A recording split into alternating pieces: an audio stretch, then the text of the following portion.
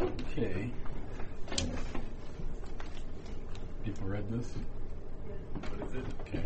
Special. A new dark age is now near. Today's Brutish Imperialism. This was the document that Lynn basically told the whole organization, leave me alone for 4 or 5 days so I can finish this. I just want to read one quote from like 2/3 into it, sort of set the context for what I want to talk about today. We live with a certain practical access, if we are able, to a special kind of immortality as efficiently memorable personalities of an historically, upwardly self-evolving species, evolving not biologically, but as mentally transgenerational, explicitly created beings, as it is written, in the image of the Creator. That fact about us is virtually everything most essential that we need to know, essentially, in treating the principal subject of this report. Now, you got some sense of what's been happening in the realm of phenomena, what events have occurred, the crazy meeting today, the stupid bailouts, the proposals, etc. I think the essence of it was captured in a very small slug I saw in our briefing, which says that after all the hoopla about Bush's program to help out people having trouble paying their mortgages, they said they were going to help 400,000 people stay in their homes. And this is a nationwide program that has managed to help 42 homeowners. 42. All right, now 400,000, that's kind of aiming low. But if you get 42 out of 400,000, what is that? You know? 0.001%. He would do better if he just, resigned. That would help right there. I mean, it's nutty. But that just shows you the problem. Now, why could they only help 42 people? Is it because people didn't know their phone number? Because they didn't have enough money? No, because the rules of this program specified that the mortgages that they were going to help people pay had to be unsecuritized. This is a fancy word for saying that the guy the bank that sold you the mortgage has got to still be owning it, and it wasn't bundled up with 100,000 other mortgages and sold to a financial institution, as a part of a derivatives contract. And so far, they found 42 of those.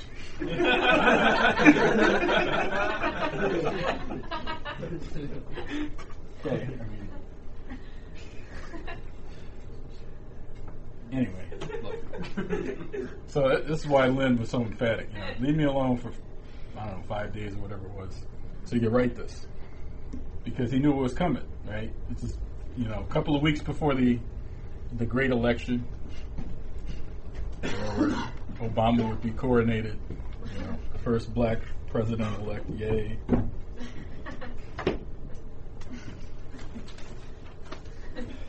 In the middle of this gigantic crisis, nobody has any clue how to deal with,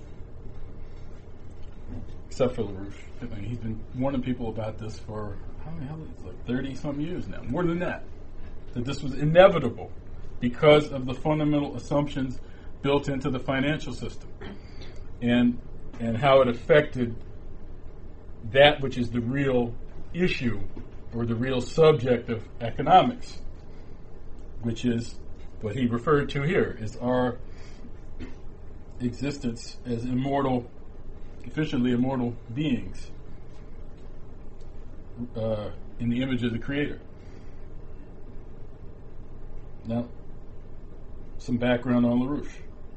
In a nutshell, he proved that that's the basis of economics. He proved that rigorously, if you will, scientifically, that this isn't an issue of religion or doctrine. This is an issue of science.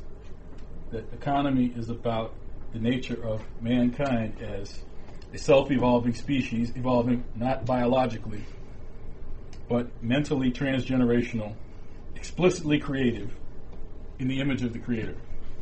Okay. Now, why would anybody disagree with that idea? Maybe there's some people here who disagree with that idea. I don't know. You can say so if you like. Open discussion. You know, don't be afraid to state your objections or ask questions or whatever. I mean, that sounds nice, but LaRouche was able to demonstrate in the 50s and in the 60s that the key to human survival is economic progress, in the sense of a person making an original discovery of a new scientific principle and applying that scientific principle to mankind's practice, like to industry, to medicine, to statecraft, or in the case of more generally in a culture, in terms of classical art, increasing mankind's power over nature, improving the conditions whereby mankind relate to one another. These things increase what he called the society's potential relative population density. In other words, the measurement of the success of an economy is the ability to create more people and support more people at a higher level of existence than before. Self-evolving species. Now, you might guess that when he says evolving, he doesn't mean, we're growing extra arms or we're getting bigger and stronger. Well, some of us. That's part of it. You don't want people to be growing sickly and weak, but it's not a biological issue. It's an issue of, not even an issue of being smarter. It's an issue of better conceptions, developing cultures that are based on less imperfect ideas of how the universe is organized and the nature of mankind. That's progress. That's what has enabled the human species to go from, maximum maybe 10 or 15 million people that could be supported if we lived like baboons, to 6 billion plus population that we have now. So, getting back to the issue of this paper, okay. We obviously, the financial system, the arrangements where people borrow money and lend money in order to pay for what we call economic activity. Although what that passive economic activity these days is, goes from ridiculous to disgusting.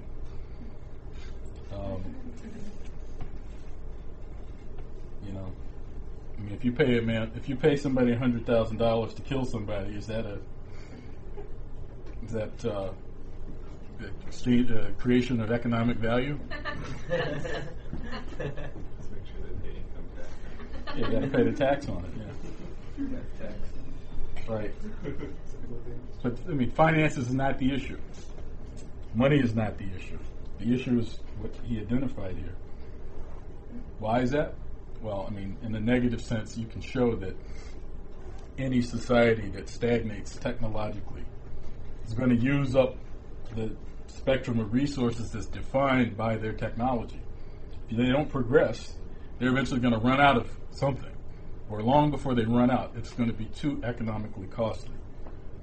You hear all these people whining about there's not enough oil, we're going to run out in 10, 20, 30 years, it's going to be a disaster. Is that, do human beings worry about those things? Should humans be actually worried about running out of oil? Can you say nuclear energy? Bush can't. Nuclear. Right? The stuff is old. Right? We know how to blow things up with it. We know how to run submarines on it, and we've been generating electricity with it for decades. So let's build some of these plants finally and stop worrying about the oil. Our movement, we've covered this issue. We used to have a magazine called Fusion. Right. You know what fusion is? It's how H-bomb works, which is a lot more powerful than an atom bomb. It's like what goes on in the sun. This is the kind of technology we should be using to generate energy. And transmuting matter, creating states of matter that don't exist. Creating hydrogen metal, which is light and almost indestructible. Things like that. Creating new isotopes that haven't existed. For the benefit of humankind. We could do all of that. So to be worried about oil, and maybe if you're a dinosaur, you should be worried about oil. But not a human being. All right, anyway, LaRouche proved if you don't advance your technology, you're going to run out of what supports human life, and you're going to have a collapse of the standard of living, and it's not going to stop until you reverse the technological stagnation or backwardness. All right? Now, in the culture that we live in today, this is institutionalized, right? Over the past, I'll say roughly 40 years. I mean, I'm 46. I remember when this stuff really got into the culture big time, when they had Earth Day in 1970. I was in like the second or third grade. This was the most boring crap I ever heard of. We take a whole period of school and go around cleaning up the trash for Earth Day. You're supposed to be learning science and math, and then they had some rock concert or something. 1970. Now it's like embedded in the culture. This idiot Gore, came pretty close to being president. And it's explicitly his policy that it's better to, keep things cool for some polar bears, supposedly, even if you have to exterminate half the world's population. He's against population growth. He's against people. He prefers polar bears. All right, now maybe that may sound harsh, but I mean, you look at his family history. There's a whole attitude there, which we're going to talk about, which is one of the things that Lyndon addressed in this paper. This is issue of the mindset of the imperialist or the oligarch, the person that thinks he's better than you, that his family's better than you, the person that rejects the idea of human beings being immortal beings in the image of the Creator, instead that says that they're just animals. Now, before I go further, I just want to mention one thing that I thought of today, which I think is relevant. Anybody hear about the latest Nobel Prize winner in economics? Joseph Stitzler or Stingler? No, he won it before. Oh. Paul Krugman. He's an economics professor at Princeton University. Okay? He won it like last month sometime. For what? Economics. What did he do? I don't even care. So anyway, I'll come back to why I really thought of this. You can look on the internet different things about his press conference and things that he said on different talk shows. But one of the jobs he had before he got the Nobel Prize, this is like 8 years ago or something, was he was hired as a consultant to Enron. He says it's not fair to attack him because he didn't work for them very long. You can guess why. But then he said, when I figured out what Enron was doing, I got concerned because I realized if they were doing this must be going on all over the place. The gaming of the energy product that they were doing, driving up energy prices artificially. They did not make profits by providing energy to support human life, to support industry. That's not what they were doing. And he says, and I realized this must be going on all over the entire economy. But nobody thought it was this bad. Nobody could have predicted this. Okay? No, wrong. LaRouche warned. He told you. He said so. So, your Nobel Prize, that just proves you're incompetent. As LaRouche said, if anybody ever tried to give him a Nobel Prize, he would sue them for slander. It's like the definition of incompetence. Remember the guy that got it in 94? He got it for proving that slavery was the most efficient way to produce food. Yeah. His name was Vogel. All right. But this is the best part. The best part was I saw him on Nightline the day he got the Nobel Prize, or the day it was announced. And they asked him how he got started in economics. Listen to this. When he was a teenager, he read the Foundation trilogy by Isaac Asimov. Do you know what that is?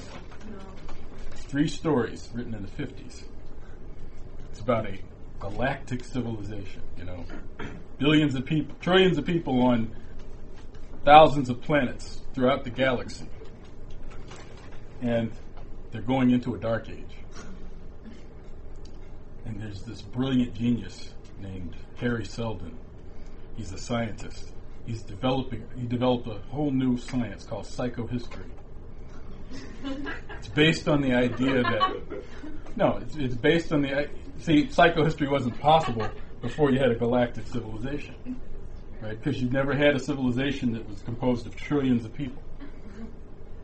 And the basic idea is you can't tell what an individual person is going to do. But when you have trillions of people, you can apply statistical gas theory and quantum mechanics to human behavior. And you can predict with the certainty of thermodynamics what human beings are going to do. And he was able to forecast the collapse of the civilization before anyone else. And then he creates this priesthood of mathematicians, because it's all mathematics, right? Priesthood of mathematicians that are mastering psychohistory so that they can direct the recreation of civilization from the ashes of the one that's collapsing. That's enough. So this guy, Paul Krugman, he read this as a teenager and he was excited and he said, that's what I want to do.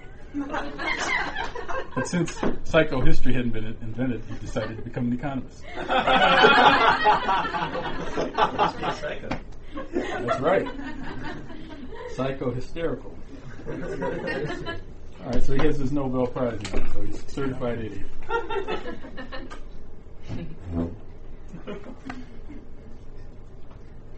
Just one other thing. I got to mention this too. Right? You've heard of intelligent design, right? These guys that are saying that,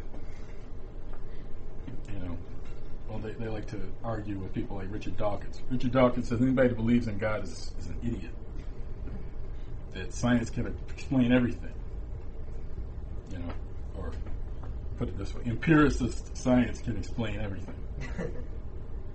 Right? And the idea of God is just, produced by people who aren't very intelligent, who don't want to face reality.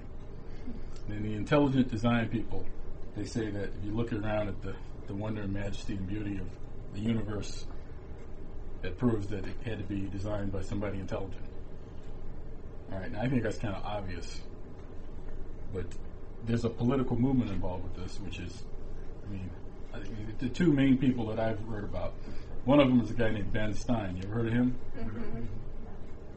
Ben Stein's money. Yeah, same guy. Central? Yeah, but he financed this movie about how these atheistic, godless bastards are trying to stop intelligent design from being discussed in schools. Oh. Yeah, he's the guy with the Clear Eyes commercial. Clear Eyes, that guy. He was a speechwriter for Richard Nixon. He's a free trade lunatic. He's one of the main guys behind intelligent design. There's this other guy, Frank Tipler. He's a physics professor. And he actually, I recognize his name because he wrote the textbook I had in freshman physics in college. This guy has rigorously proven the existence of God. Why? because he says that at the rate of progress of computer capacity, memory storage capacity, and the speed of computing, within 50, maybe 100 years, you'll be able to build a computer that could replicate every possible state of existence of the universe. Therefore, could it be able to replicate, you'd have enough storage capacity to replicate the physical state of every human being that's ever lived, and every human being that ever will live. And essentially, within a few hundred years, you'll be able to develop a computer that's omniscient and omnipotent. And that's God. And that includes, the ability to travel back and forth in time and all other stuff like that. Okay, so, all right, and these are the ones that are supposedly against atheism. Anybody see a problem with this? No wonder the financial system is collapsing. This is our standard of, intellectual brilliance. I mean, of course, Bush is president. That proves a lot too. Right. So anyway, you got to realize why would somebody reject the principle that LaRouche is describing as the basis of this paper? I mean, in other contexts, LaRouche has identified this question of the unique capacity of the human being to create ideas, to make scientific discoveries as being the basis of all morality, or the idea of the human being's relative immortality as the basis of morality. Now, who here thinks that they're not immortal?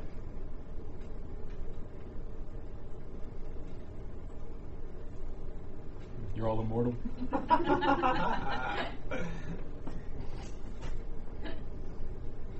Okay. Usually there's somebody that doesn't think they're immortal. I'm glad to hear it. Does that mean you're not going to die? No. All right, well, let's get that out of the way. You're going to die. This is an important fact of this presentation, is that you are going to die. Physically, your body is going into the ground, or it's going to be burned up. It's not going to last. I mean, if we're lucky, maybe there'll be breakthroughs in science. Maybe you could live a couple hundred years or something. But eventually, that's it. So, how could LaRouche, who's pretty smart, because he forecast the collapse we're going through and has the solutions for it, how could he say that we're immortal?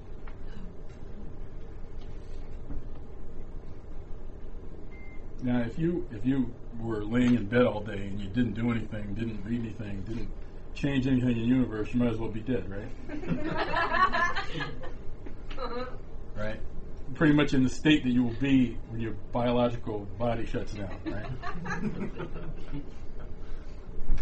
But in actual fact, so how do you judge a person's existence? It's by what they cause to occur, what they change for good or ill, right? That's the model for existence, isn't it? Or is it not? You can tell me.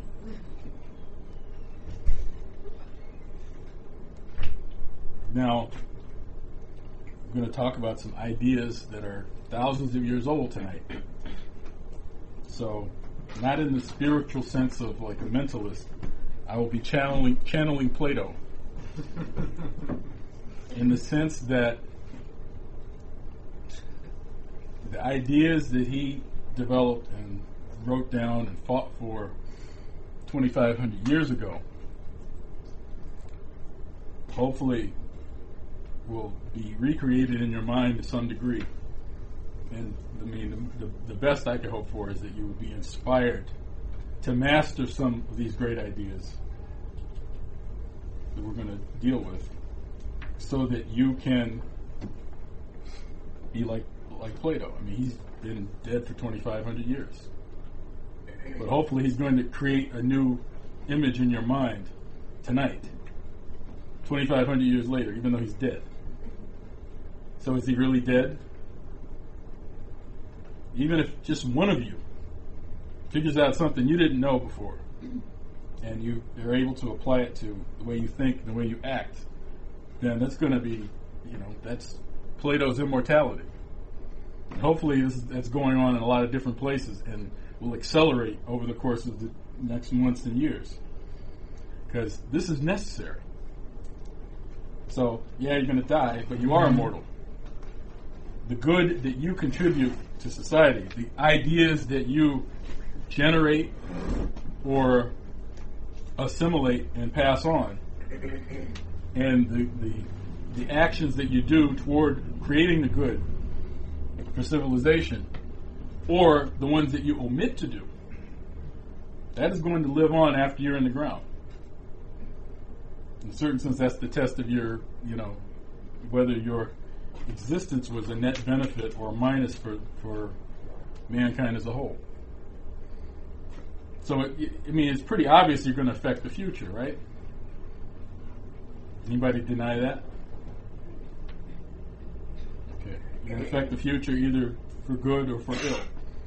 And frankly, if you don't do anything, you just decide, well, I'm going to just not affect anything. You might as well, be, killing people for the sake of the polar bears with Al Gore. If you sit there and let his kind of thinking dominate. It's pretty, so, most people don't have a problem thinking, oh, well, I do something now, it's going to have effects in the future. But it also affects the past.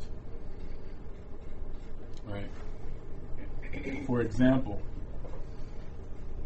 one of the reasons he wrote this paper the way he did was he had to dispel this crazy idea in the minds of some people that he's trying to address. But let me back up a bit. Lyndon says, in essence, the way we're going to end this crash, end this destruction, this descent into a new dark age, is we got to reverse instantly the policies of the last 30 years. We have to take all this financial derivatives, gambling debt, and just throw it in the wastebasket. Start over. Keep people in their homes. Keep productive industry going. But then we've got to revive technological progress. We've got to build infrastructure. And not just in the United States. We've got to do it globally. And as was identified in this briefing we had and others, this is going to be led by 4 nation states if it's going to happen at all. And it's a big if. But we have to do it. There's no alternative. The United States, Russia, China, India. They have to lead the way. And LaRouche gave a presentation, had a dialogue with some leading individuals earlier this week, and this question came up. Somebody said, I can understand the United States, Russia, and China, but why India? And the report was kind of refreshing to hear where Lynn basically said, you idiot, there's 1 billion people there. That's the human race. How are you going to create a recovery if you exclude the human race?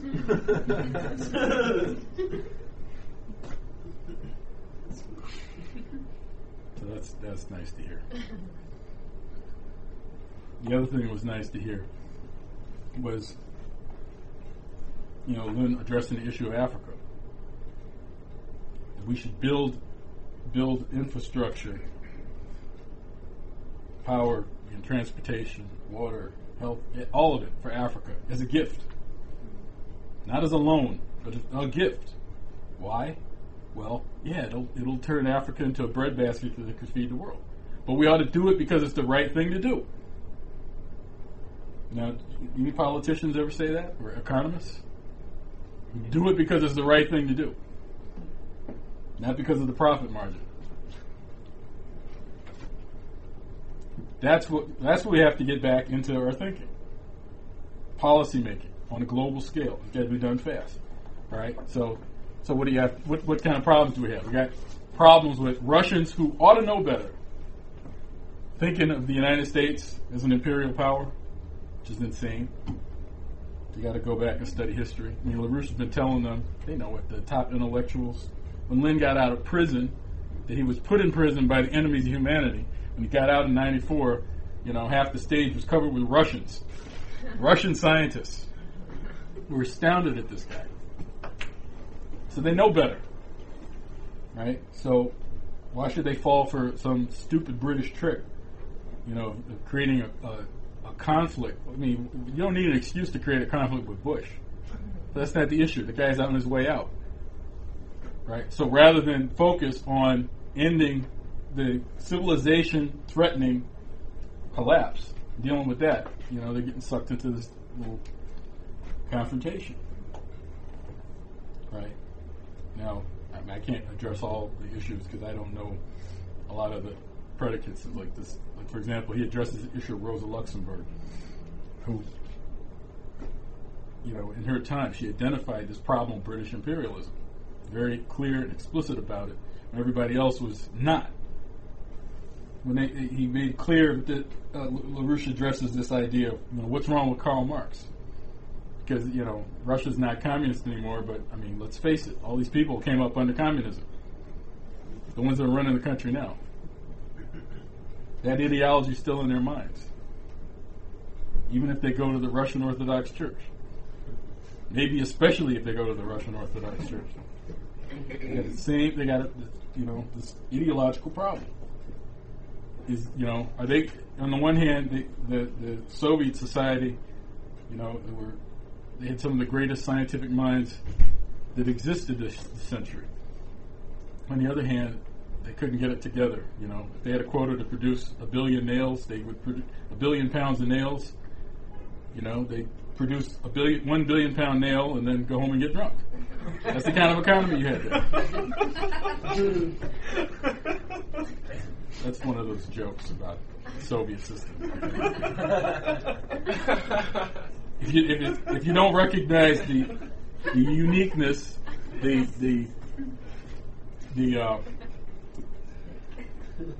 sacredness of the individual human mind, if you don't honor that. Obviously, they have some inkling of that in the area of science applied to military production, but when it comes to getting that into the civilian economy, it didn't happen. All right, just got to address that issue. And you have to address the real, the 800-pound gorilla in the room that nobody wants to talk about, which is the British Empire. The Brutish Empire. They want to say, it's the United States causing all the problems.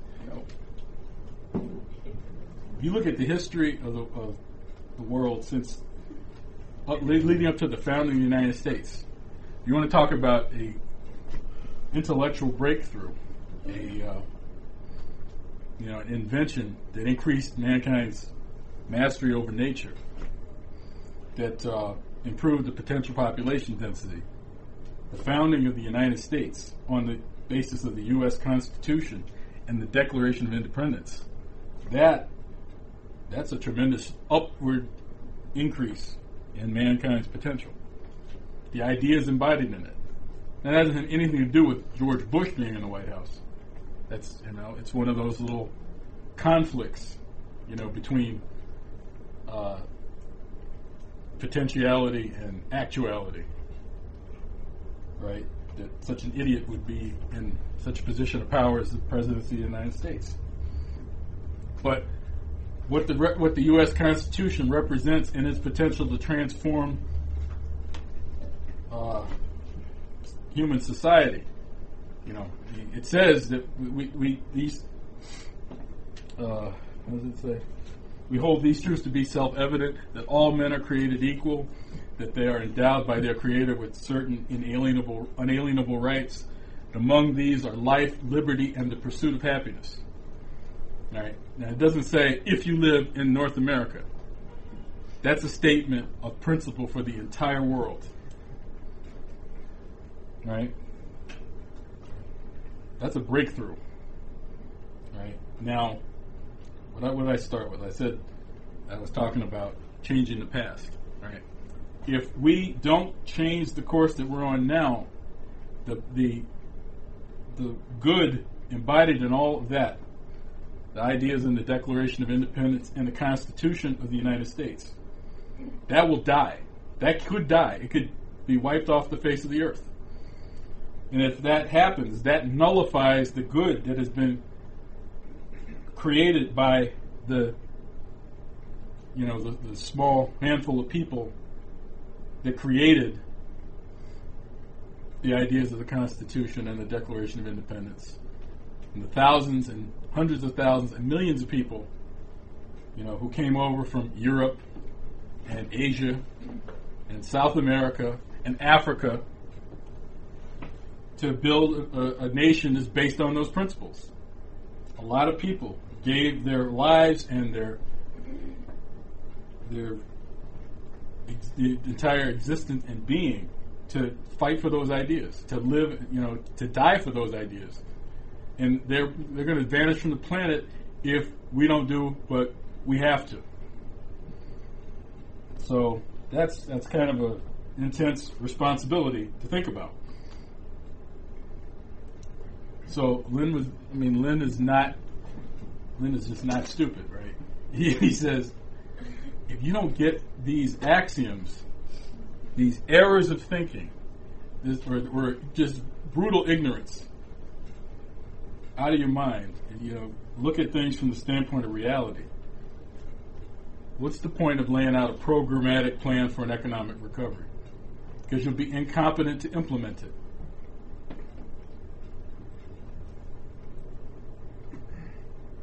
So that's why he wrote this paper. And we've had several presentations on this theme, on this idea. I think Matt did a presentation. I haven't seen it on the website, and I wasn't there, about the crucial relationship between the United States and Russia. And Merv gave a presentation on this theme where he attacked the idea that there's some small group of people who are imperialists that are making this happen. Yes, there are imperialists. There are genocidalists. There are financiers that have wrecked the economy. But that's not the problem. The problem is people who carry the same axiomatic assumptions about the nature of mankind or the nature of knowledge, in their minds and in their hearts. And despite all their good intention, if they have any,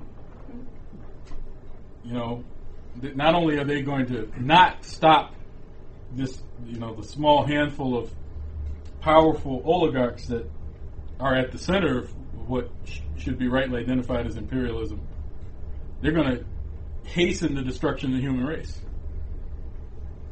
There's no point in you have to change the thinking. You have to, you know how they talk about the inner child? You have to get in touch with your inner imperialist and, evict him.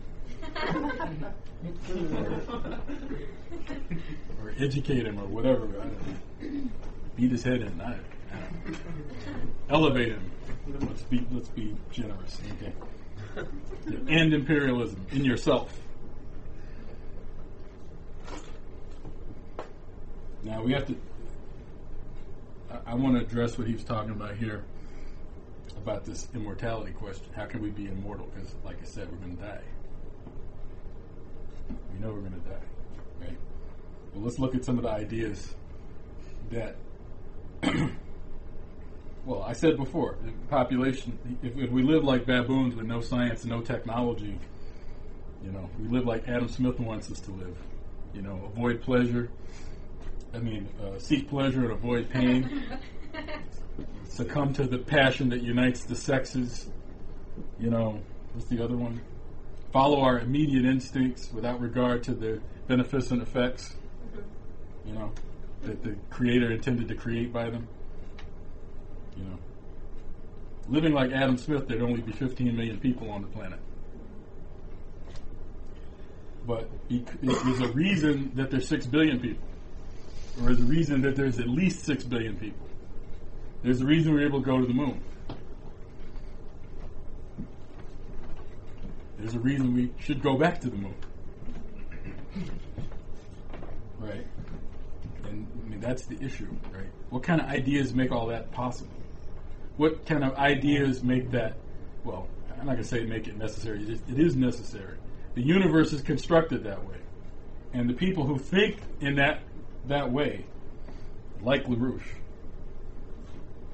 they're the ones responsible for the fact that we got 6 billion people, and we could have 26 billion people or 600 billion people. We could even have 1 trillion people taking over the galaxy, except we're not going to be acting like gas.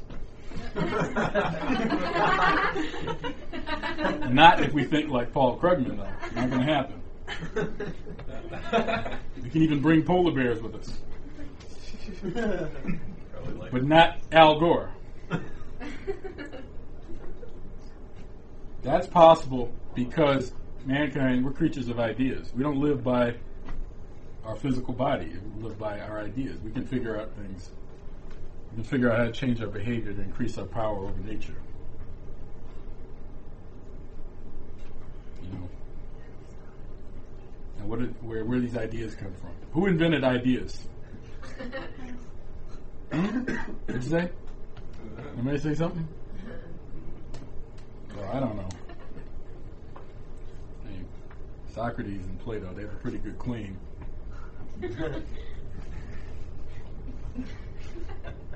So I want to talk about Plato from the standpoint of what we're talking about here. And that may just be it for tonight, but at least we'll bring it back to what LaRouche has been working on for 50 years or so. And I also want to give you some idea of where all this brutish imperialist evil came from. Because it's not about people being English. You know, it's not about the Isles as like, just some genetic center of evil. In the paper, Lynn identifies this all. He basically says this is all coming from Paolo Sarpi, who nobody's ever heard of. Who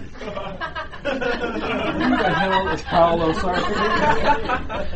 Was he like the big mafioso? No, he's been dead for 400 years, more or less. About 400 years. I wrote it. Remember I did the class on Venice in July? For some reason I couldn't sleep last night, so I listened to it again.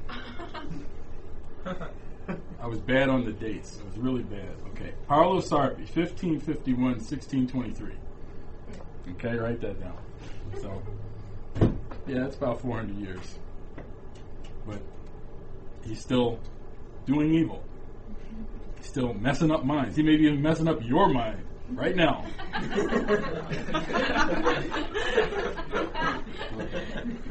I want you to get the positive before we get to the negative. Right. But this guy he created the 30 Years' War. Right. He promoted. He is why people who study science think Galileo is the founder of modern science instead of Kepler, because of Sarpi. That may not sound like a big deal to you, but it's you should watch that Harvard Yard video because you see how that messes up everything. Right. If human existence and progress is based on scientific discovery and progress, then you can't have people thinking that Galileo was the founder of modern science. You can't have people thinking that Newton discovered gravity.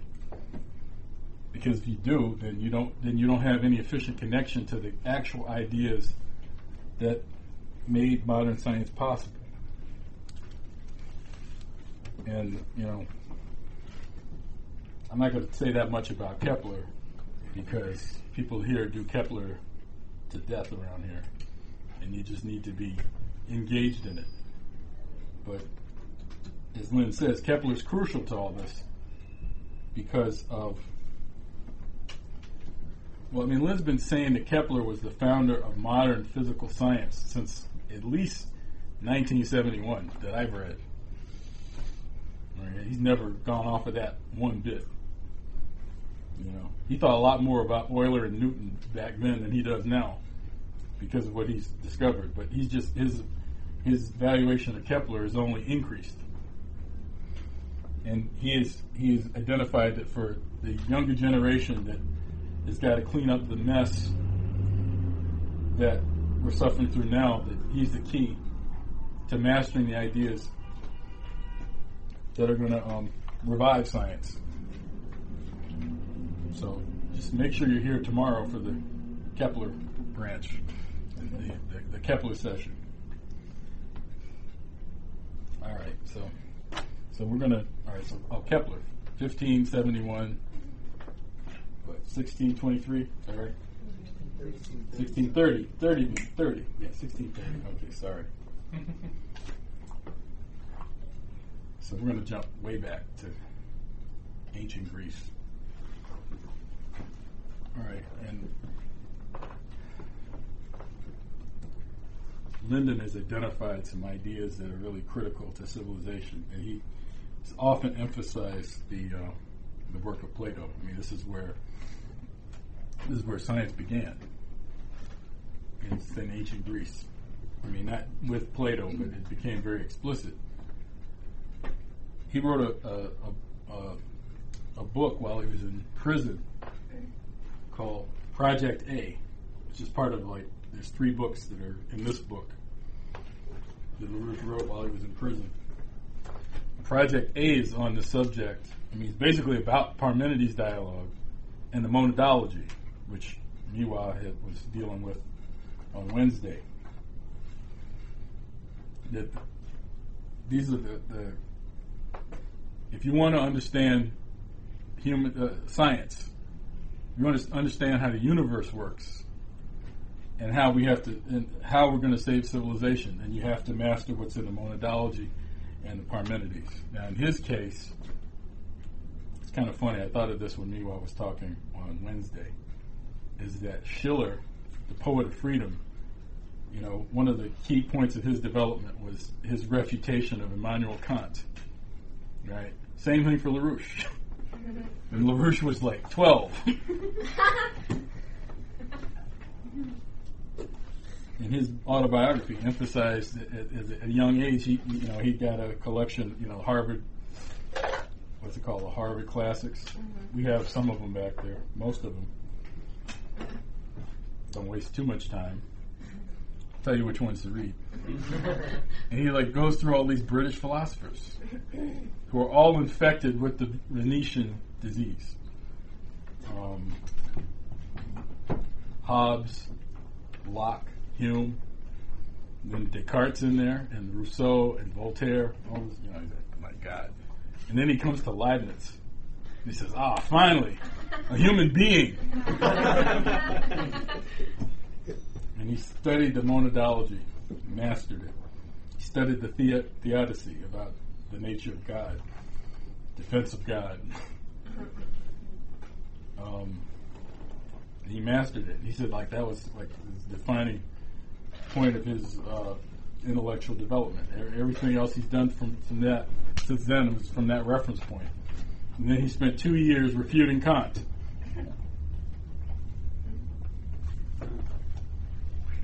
So I'm not going to worry about Kant. He was definitely a step backward for civilization. So we're going to go to Plato. Now, in this project, he emphasizes Plato's dialogues, and in particular, the Parmenides dialogue,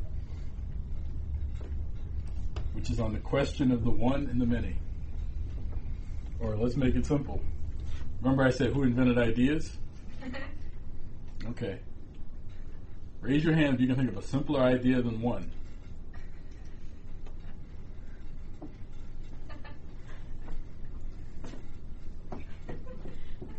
Make it simple, huh?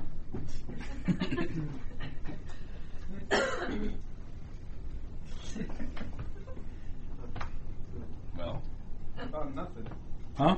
About nothing. Nothing is simpler than one? All right, I guess you got me there. We can discuss nothingness later. We'll have to get some berets and some espresso and go.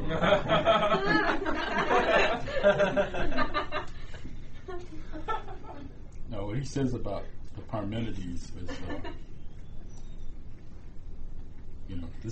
this is crucial to any idea of science. And there's some breakthrough work being done by our basement crew. Some of who are lurking in here. Others are in the basement, working hard to revolutionize science.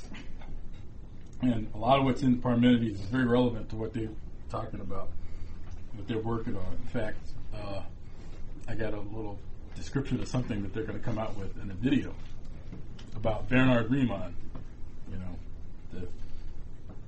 the great physicist and philosopher on whom LaRouche's economic method derives, is a direct, realized he made an intellectual breakthrough in mastering what Riemann was saying about the nature of the universe and the nature of mathematics with regard to the universe, which was, it led to his ability to identify this principle that's at the heart of economics and to represent it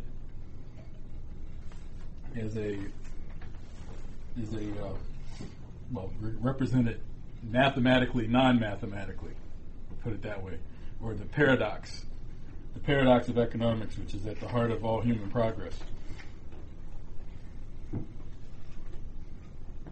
Anyway, so that video is coming out. It's something to look out for.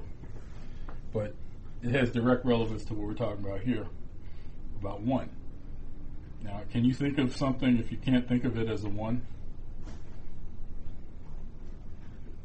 I want you to think about that before we get started. No, because then it's some things. Then it's things? What do you think of something that you don't know? What if you think of something that you don't know? Is that something? Well, when will you know what it is? You might have to go through the process. We have to develop some kind of idea, right? But is there going to be, is the idea going to be one? Is it one idea? Well, I'm throwing these questions out. I want you to think about it. Don't listen to me. I don't know anything. Hopefully, some of Plato will get through to you from me. Or at least you'll say, God, what the hell is he talking about? I better go read it. Forget him.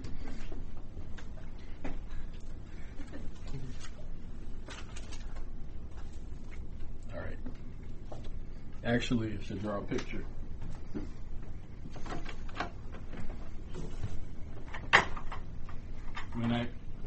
Jerry Rose gave a presentation about, should I leave this here? No.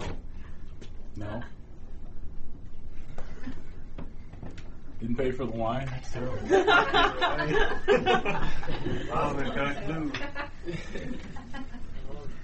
That's pretty evil. What? No, this.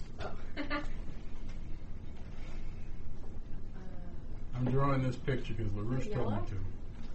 No. I'm going to try it. Looks like white. You can't see it? No. No, never use it. Why is it here?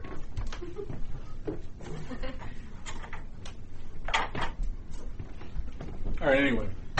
LaRouche came out with his project A. I read it and I was pretty interested in it. But one Saturday night, Jerry Rose gave a presentation on this. I got really excited about it. And I said, I'm going to read Parmenides. I'm going to understand what this is about. Let's see. Is a hexagon good enough? Yeah. I can't even draw one. You can't see it now. Can you see it? A little better.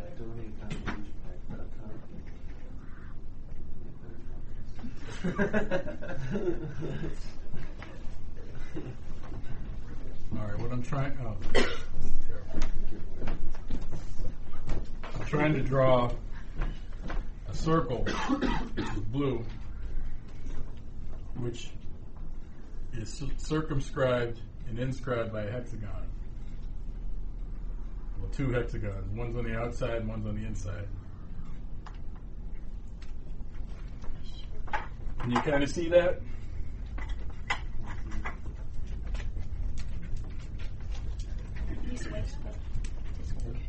What was that though? There's a circle in here.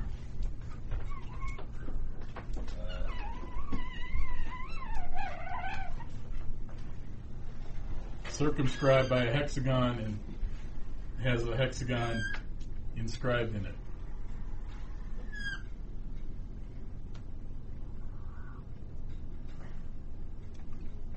Okay, more or less.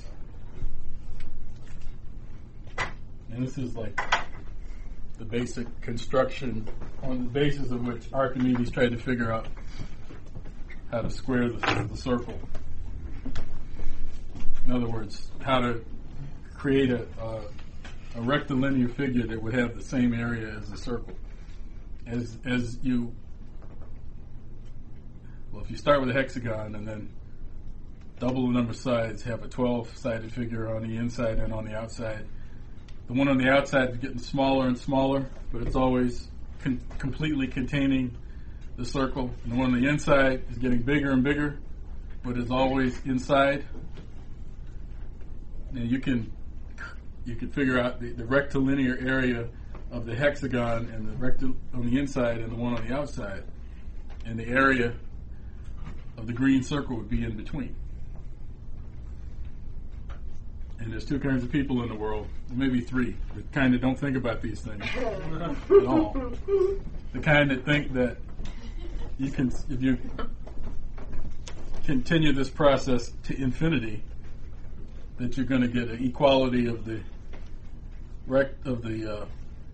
hexagons with the circle, and those that realize that the circle is of a different nature entirely, so that no matter how many sides you have of hexagons, 12-agons, 24-agons, 48-agons, etc., you're never going to have a circle that way.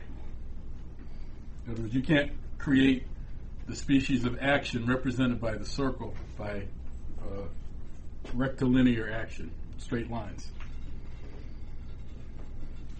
Now, I described that because I asked LaRouche about how to teach the ideas in the Parmenides, and he kept referring to this.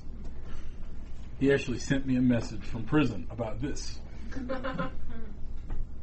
This is how you have to think about the sequence of the polygons trying to approximate the circle. Never getting there. Never going to get there. Completely different conception. You know, you could go through infinite differences between the polygons and the circle. In fact, the more sides you add, the less circular the polygons will get. Because why? Because circles don't have corners. So you're going to add corners? It's going to get you a circle? No. So he said, that's the geometric construction that corresponds to Plato's Parmenides. Or the failure of that construction corresponds to the failure of Parmenides. Okay, he didn't write this because he thought Parmenides was a great thinker. Okay, there's a poem that, all right, let's situate it. Let's see. Parmenides was, he's older than Socrates. In the dialogue, Parmenides is like 60. His boyfriend, Zeno, is 40 in his prime manhood. You heard of Zeno. He's the guy that proves that the tortoise will catch the hare or something, or the hare will never catch the tortoise, that the arrow will never leave the bow. You've heard of those paradoxes? Basically proving that there's no change. Right? Parmenides wrote this poem where he says that not that which that which is unchanging and everlasting, and nothing that is not will ever be. Something like that. It's pretty mystical and weird. Right? I mean, you've heard the idea that the universe is changeless and that all change is an illusion, right? Maybe in your Buddhist monastery, or when you were taking peyote somewhere on a Indian reservation or something. I don't know. This kind of stuff is all over the place. But, huh? Hollywood movie. Yeah, right. A lot of movies like that. Okay, he was from Elia. He's called Eliatic. And, he's a very famous so-called philosopher. Right? Now, the whole point of this dialogue is he's attacking the fallacy of this idea. I mean, you heard of Heraclitus, right? Who said you can't step in the same river twice. The only thing that's unchanging is change.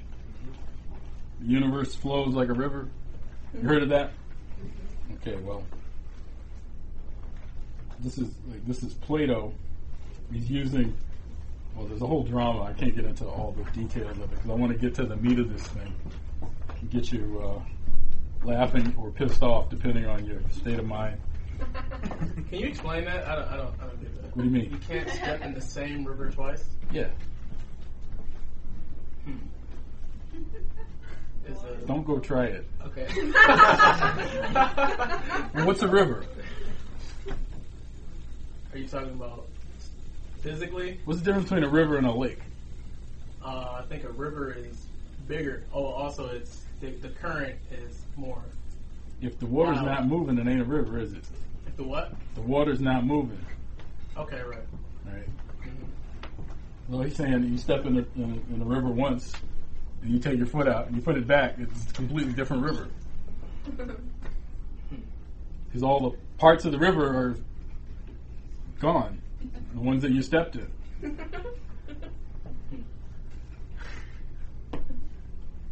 Just keep that in the back of your mind, okay? Those who think like LaRouche, who are responsible for civilization, they love analogies. Used in the proper way. Right? Or, shall I say, the process of metaphor. Okay, we'll come back to that. That's what that is. That's a metaphor for reality. Anyway, in this Parmenides dialogue, starts out with the actual discussion as opposed to the setting. This one visits this town and he meets this guy he used to know, and they used to tell stories about Parmenides. And can you tell the story again? Oh, sure. Let me finish making this horseshoe. Leave that out for now. Not that that's not important, but at times.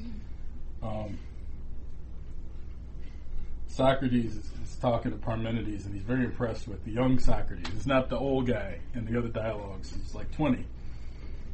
And they're discussing ideas. And to make a long story short, the discussion is, how can I talk about ideas? How can something be one and many at the same time? Or if several people are standing under a sail, are they under the whole sail or only part of the sail? Or, in a day, is the day one or is it many? Because it's in many parts, but it's all the same day, things like that. And basically, they're discussing, what's the difference between an idea and an object of the senses? Is there a difference? And they're kind of going back and forth on that. At a certain point, he says, is there an idea? Well, I know there's an idea of truth and justice and beauty, but is there an idea of man and beast? Is there an idea of hair? Is there an idea of dirt? I don't really want to think about that, but, it seems that to be consistent, we have to go there. And Parmenides says, you just haven't thought about it enough. You've got to train yourself. You've got to think about what your objects of thought. You have to think of them in terms of their context. And earlier there's a discussion where Zeno is going through his refutation of, he proves that if you say that the universe is a many, then it's so many contradictions that it's absurd. Which is like the flip side of what Parmenides was saying, is that all is one. And then in order to master the method of ideas, Zeno proposes, well, Parmenides, you said he has to work on it. Why don't you give us an example? Why don't we examine your idea of the one? And then Parmenides doesn't want to do it because it's hard work. He's an old man. But finally he just agrees that he's going to do it. Okay, I just don't want you to get fooled, right? I mean, at various points, LaRouche said this thing is a very long joke. This whole thing is it's a joke on Parmenides. And the punchline is in the middle. But this is the basis of science, so why are you laughing? Science is important. Science is serious. If you're ever going to know anything, you got to know this. Okay. So, all right. So the youngest guy, you know how in the dialogues it's always back and forth, right? This time the back and forth is between Parmenides and the youngest guy in the entourage there, and Socrates is looking on. So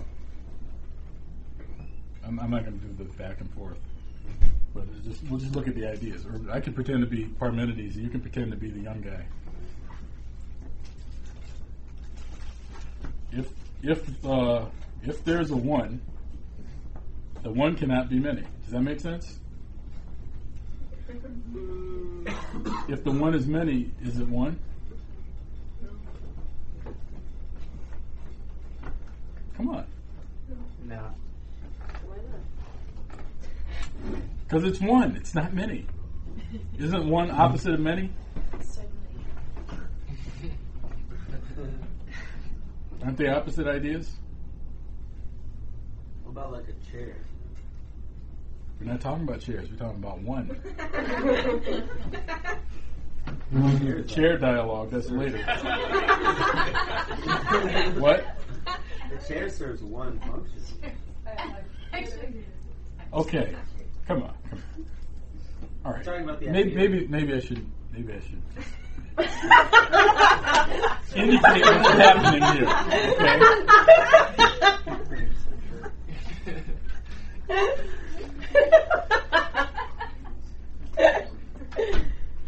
It says the one cannot be many. Because many is opposite of the one. Which means the one cannot be a whole. Because a whole is the sum of the parts. Right? And if it had parts, it would be a many and not a one. So a one cannot be many and it cannot be a whole. And the one can have no bounds. Because anything that's bounded has a beginning, a middle, and an end. And these would be parts. And if the one had parts, it would be a many. So the one has no limits, no beginning and no end. And then he says, the one is neither round nor straight, because it has no parts. Because that which is round has its extremes equidistant from a point, from a center. And extremes and centers are parts. And the one has no parts. And if something is straight, that means that it has extremes and the middle is exactly between the extremes. Again, those are parts. So the one can neither be round nor straight. So it is not many, it's not a whole, it's not bounded, it has no shape or form, because it has no parts. Well, can the one be anywhere? Can it be in itself? Can it be in another? It cannot be in itself, because it would have to encompass itself and touch that which encompasses it at many points. But it has no points because it has no parts.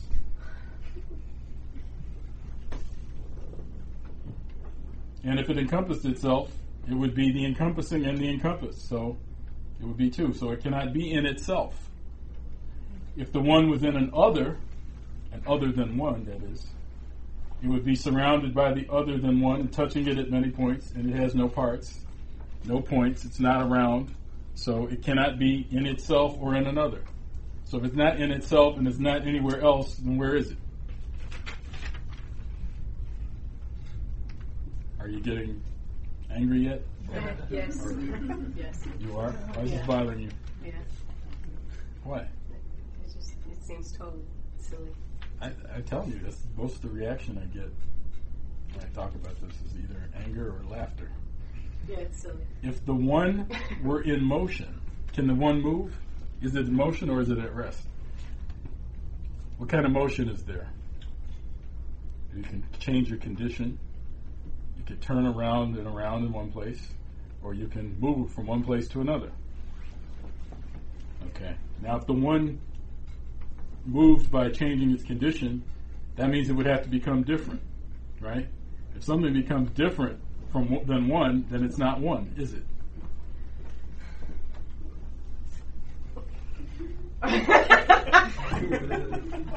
Now, if the one could move about in place, it would revolve around the center. So you'd have one part revolving, the other part stationary. But it doesn't have any parts, so it can't revolve. It can't move in place. Now, if it moves from place to place, then that means it's going from the place that it's in to another place. But we showed it can't be in anywhere, right? Well, actually, let me back up.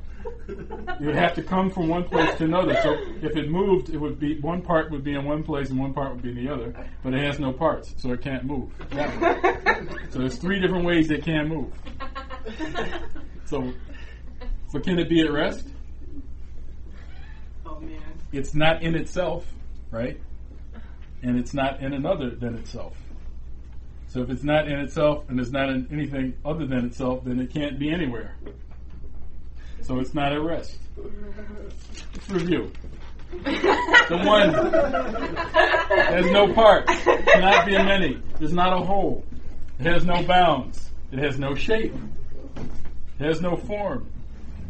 It cannot be anywhere in itself or another. It cannot move in place. It cannot change condition. It cannot move from place to place. Okay, it's getting kind of interesting. What is it in this case? The one. Oh, alright. The one. One.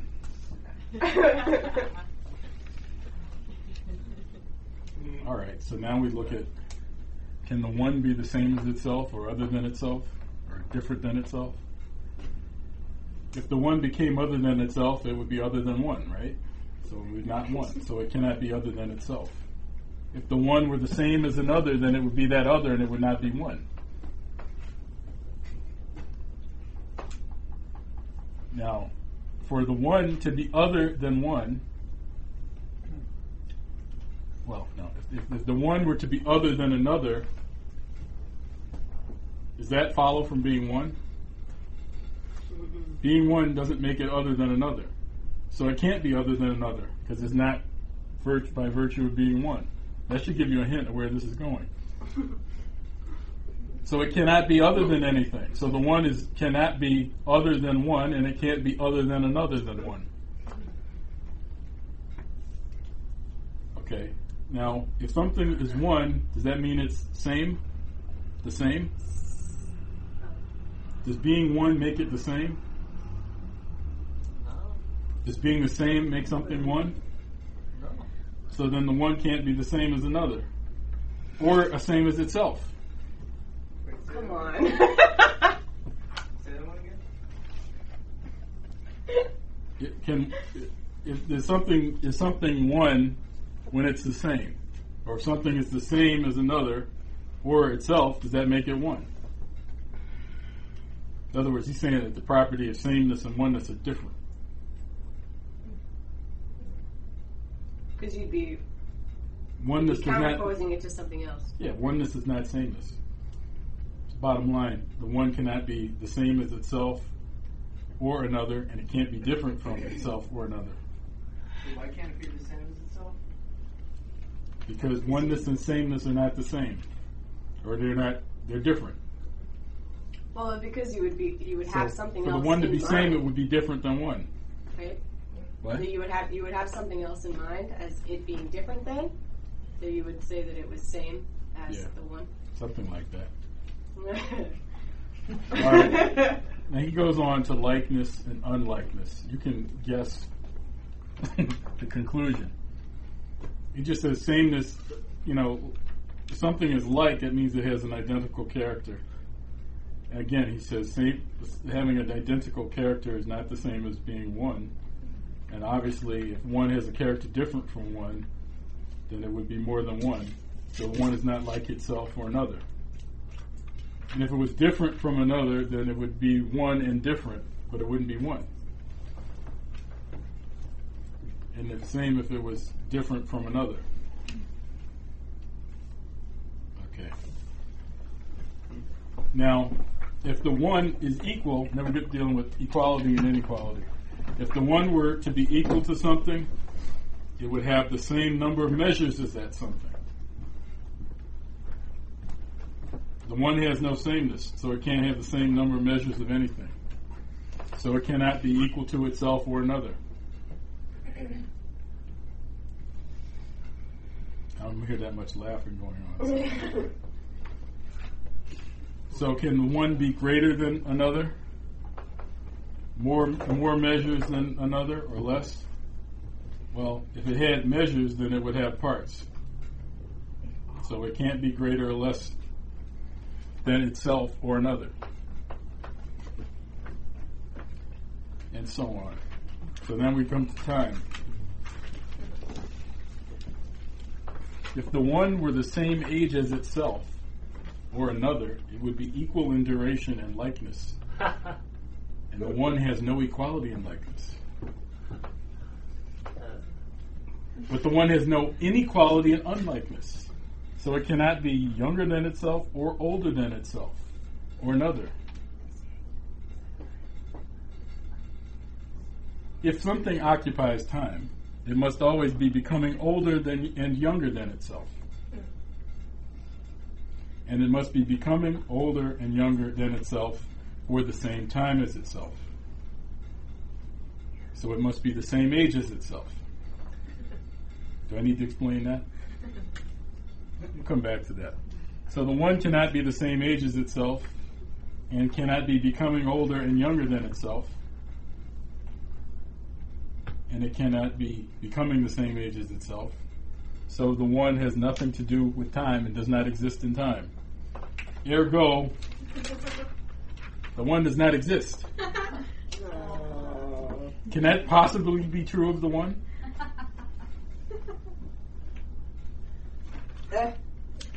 Is that you asking or from me? Does it matter? Yes, it does matter. I want to know the answer. Huh? Parmenides isn't here. I'm here. So what do you think? Can this be true of the one? Well, eternity would have to exist. We're talking about the one. I know, but if you're saying like one doesn't exist in time, then it would have to exist. It's something that's encompassing. Well, it's not anywhere though, and it's not moving, and it has no shape, it has no form, and it doesn't exist in time because it can't be older or younger than itself, or becoming older or younger than itself, and it can't be the same age as itself. It sounds like the point. It sounds like the point. The point? Yeah. The point, which is the beginning of all things, which has no width or breadth or. Well, if you don't know where the point is, what's the point? Good one.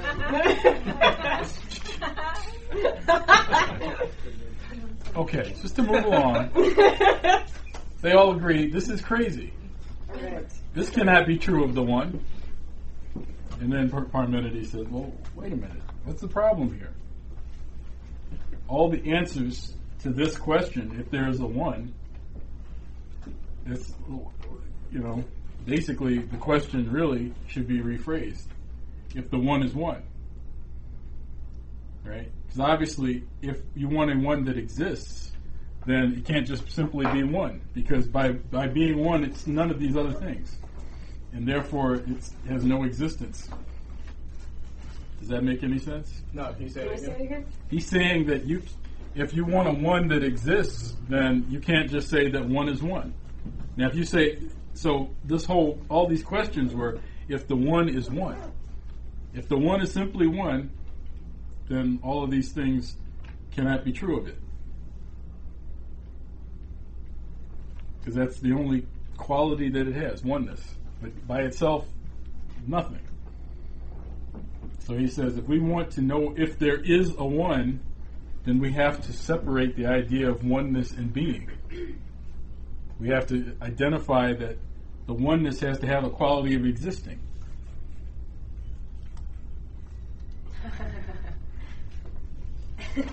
He says, okay, well, let's look at it again. Now we're going to ask if the one exists. Say it that way. It's a little bit different. I mean, basically the same question, but he's identified a different idea than one that has to be true of the one for the one to exist. The one has to have being or existence. Okay, so if the one exists, then that means the one has oneness and being, right? Right? Mm-hmm. Okay, that's two, isn't it? Yes. We're not one anymore. In fact, doesn't the oneness of the one, doesn't the being of the one have to have oneness? To be the being of oneness? Yes? Yes. So that's three. Say that The oneness in being Say that again. and the oneness of the oneness is being. Sound like a preacher. Confuse people. What'd you say? Sound like one of the preachers in the churches. You accusing me of confusing you? All right, I want you to go read this. Now you can say, oh, well, this is just a bunch of nonsense.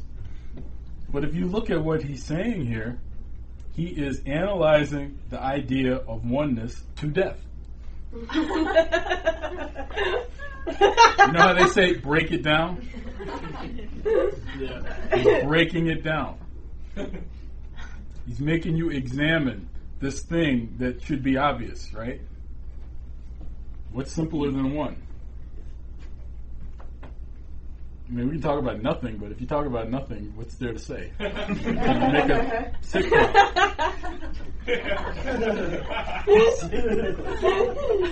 But if you are serious about ideas, then you have to know about one.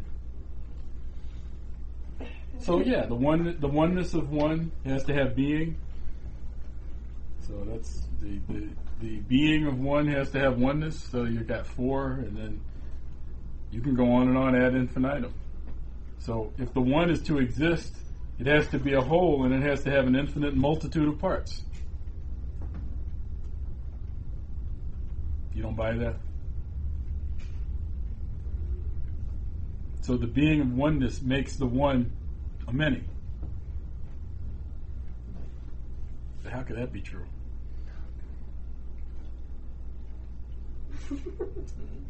All right. Well, so look, another way to look at it: the oneness now has oneness in being. Is oneness the same as being? No. Why not? Because the one without being isn't a one; it's nothing. So now the one has oneness and being, and since oneness and being are different, then now you have difference. So you have three again. So you can generate all the numbers from the one. In fact, if you say there's a one, or if the one exists, then a number has to exist. And there has to be, well, the way he describes it, it appears then that unity itself is parceled out by being and is not only many, but indefinitely numerous. So now we're going from oneness to infinity.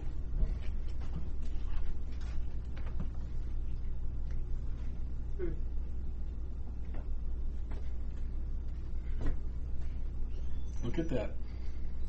Can you say that again? How we got from oneness to infinity? Well, the oneness has being. The being of oneness has oneness. The oneness of oneness has being, so that's four. And you can go on with all the parts because they all have to have oneness and being. And then having oneness and being is not this. Oneness and being are not the same because we wouldn't have this problem. So you have oneness and being, and then you have difference, or oneness being, and otherness. And it goes on the same way. The difference of the one from the being, and the being of the one, and the difference of being. You can generate all the numbers you want. Now, is the one bounded now? Now, the one has parts. Now, all the parts are parts of a whole, right? Each part is contained in the whole, right? So, if all the parts of something are in something, then the parts are contained, the thing is contained. So, the one is in itself. So, all the parts are in the whole. And so, the bound of the one is its wholeness. But one was not the whole, right? It is now, because it has parts, if it exists. Okay, so now it has a bound, it has limits, because it has a container. So now it has a beginning and a middle and an end. So now it has shape. Now we talk about location. Well, each part is in the whole. So the one is contained in the one. But the whole is not in the parts. You can never, the whole is not, if you look at each part, the whole is not in each part. So the whole must be outside of each part, which means it's outside of the one. So the one has to be somewhere else. Is this still Parmenides? Yes. It's one download. Now since the one is, the one that exists is in itself, it's always in the same place. So it's always at rest. But since the one that exists is always in another place, as we said before, because the whole is not in the parts, it's never in the same place. So if something's never in the same place, it's in motion, right? But if it's always in the same place, then it's at rest. So it's both at rest and in motion. Is this worse than the other one? And the same with sameness and difference, we could go back and forth with that. Basically, the one is the same as itself, and it's the same as another, and it's different from itself, and it's different from another.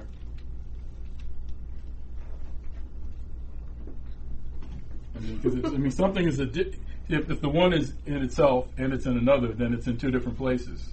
So if it's in two different places, it's different from itself.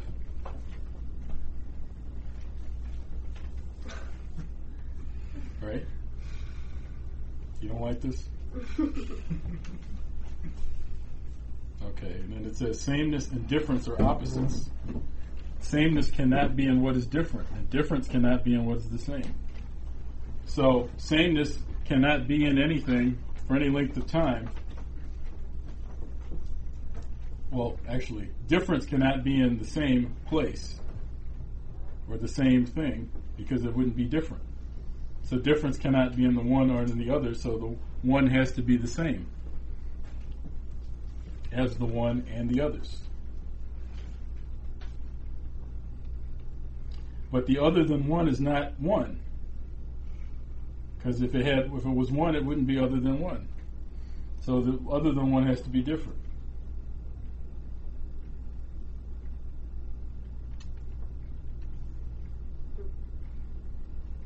Well, it goes on and on. I'll stop torturing you at a certain point. But you need to read this.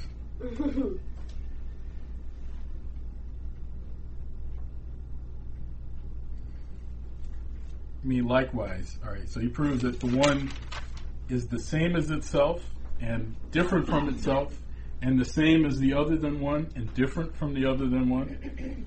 Then he proves that it's likewise like the one and unlike the one, and it's unlike the other than one, and it's like the other than one.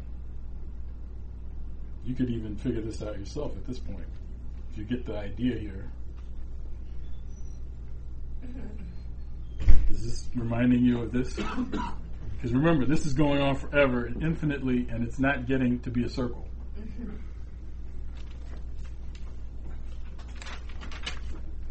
All right. Well, same with contact, same with equality and inequality,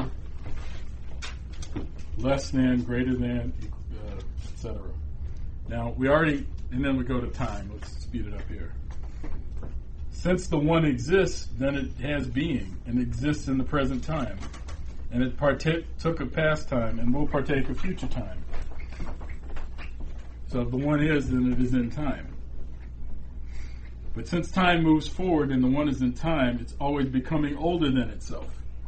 And since it's becoming older than itself, then it's also becoming younger than itself. Does that make sense?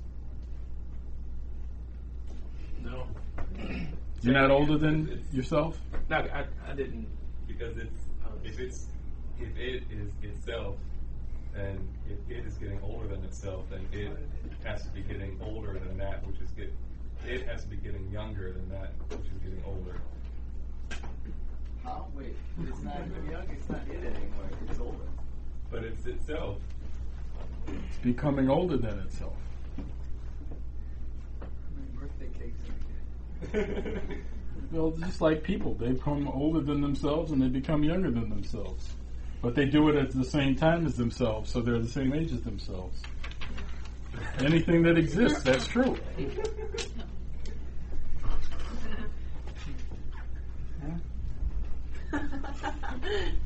Okay. So let's talk about becoming. If the one is greater than itself and it's older than itself, younger than itself, the same age as itself, then it's becoming older than itself and younger than itself.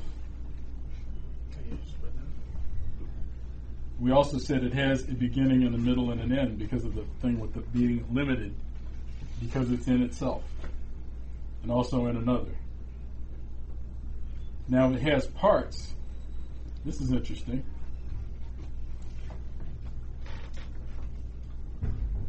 Well, you can work on this yourself. The one must come to be in a way that's consistent with its nature. We saw that the one has parts. So it has a beginning and a middle and an end. The beginning part comes to be the first. And after the beginning, there's the middle, and then there's the end. So, does the one exist as a whole before all the parts?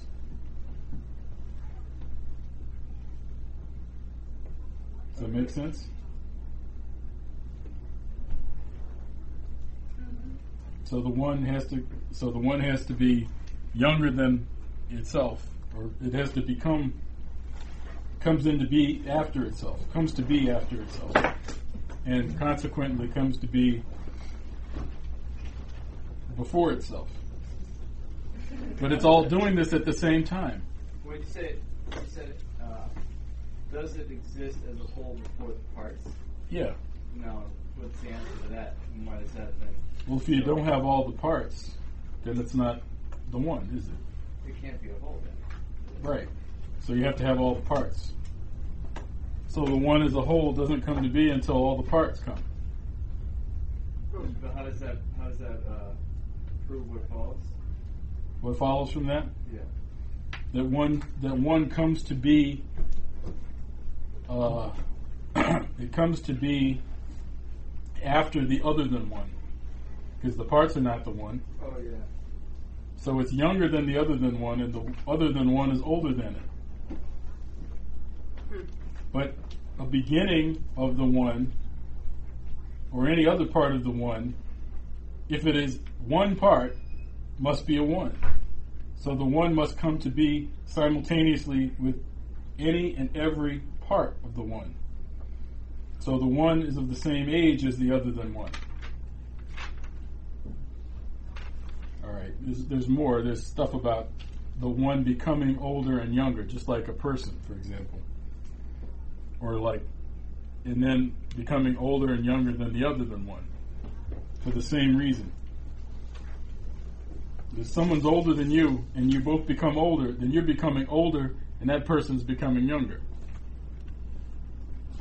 right? If you're 7 and your brother's 14, he's older than you, right? But when your brother is 87 and you're 80, you've become a lot older. And relative to him, he's become younger. Oh. Isn't that funny? Well, that's the kind of argument he has for that. So basically, the one is and is becoming older and younger than itself, and older and younger than that which is other than one, and it is neither becoming older or younger than itself or the other than one. But since it is in time and has the property of becoming older and younger, it has a past and a future and a present. Therefore the one was and is and will be and was becoming and is becoming and will become. Are you satisfied now? But how can it be all these contradictory things? Now actually, he goes on in the same mode, and he examines the other than one in the same way. But before he does that, he takes up the discussion. So that's the first two parts of this discussion of the one. Now here's where the fun part comes. Now again, think about the sequence of these hexagons.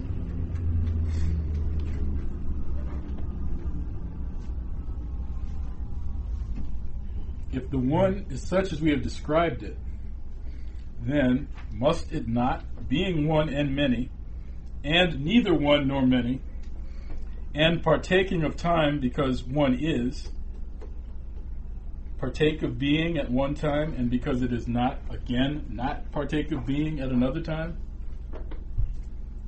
Does that make sense? Say it again. If the one is such as we have described it, then must it not, being one and many, and neither one nor many, and partaking of time because the one exists, partake of being at one time, and because it is not, again, not partake of being at another time?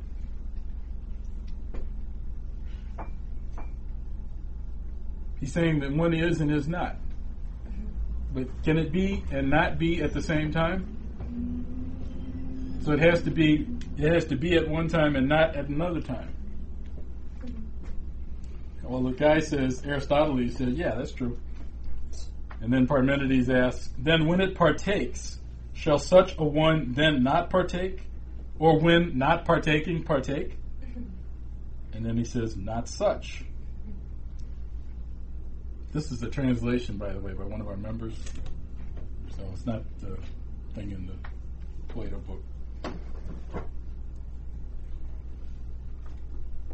Then does it partake at one time and not partake at another? And thus only might it partake and not partake of the same thing? True. And is there not a time when it assumes being and when it gives it up? There's no other way.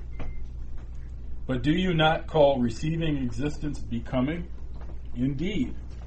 And losing existence destruction? Necessarily. The one then, as it seems, receiving and giving up existence is created and destroyed. Certainly. Then being one and many, and being created and destroyed, then when it becomes one, is not its existence as many destroyed, and its existence as one destroyed when it becomes many? Certainly. Then becoming one and many, must it not be separated and combined entirely?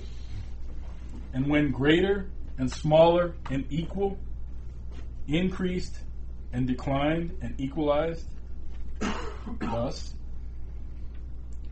and when being at rest, it may change to motion. It must itself not be in any one time. And then finally he says, well, how's that? These things shall not be experienced such that being at rest previously, it is later in motion, and in motion previously, later at rest, without changing. How? There is no time in which anything is neither in motion nor at rest. Then there is not. But indeed, it does not change without changing. It seems not. Then when does it change? For neither when it is at rest, nor in motion does it change, nor when it is in time. Then it does not. Do you get what he's saying here? Mm-hmm. Then does this strange place exist in which then it might be when it changes? What sort? The instant. For the instant in this manner seems to point out something. As from one place it changes to another. For it does not change from rest while still at rest, nor change from motion while still in motion. But the instant itself, some strange being or nature, sits in between motion and rest, not existing in time. And into this and out from this, that which is in motion changes to rest, and that at rest to motion. That follows. Then the one, if it is at rest and in motion, might change in each direction, for only thus might it do both. But changes instantaneously. And when it changes, it might be in no time. Neither then might it be in motion nor at rest. No. Then, does it thus hold in relation to other changes, when from being it may change to destruction, or from not being to becoming, that it then becomes between certain conditions of motion and rest, and then neither is nor is not, and neither comes into being nor is destroyed?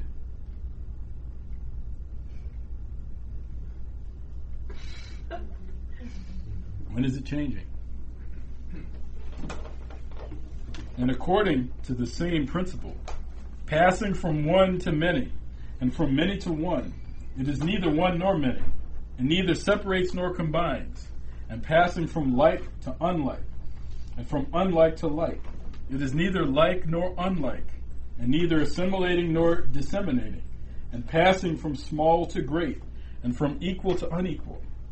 It might be neither small nor great nor equal, nor increasing nor decreasing, nor becoming equal. It seems not. Then all these experienced things might happen to the one, if it exists. And then the kid says, how not? All right, since I don't hear uproarious laughter, there must be deep introspection going on, or fury. I'm going to bet on the introspection. What's the point here? I mean, is he lying? Is this kind of like, what's he saying here? So he's saying that change has to exist for all these paradoxes to be true, but then where can that change exist if not in this paradoxical instant? Well, he says there's some insoluble paradox in here. If we say all these things are true of the one, unless there's some nature to the one that we didn't touch, and he's putting his finger on it right there. Now, I don't want to, give you the answer, but you should think about what this implies, and think about this.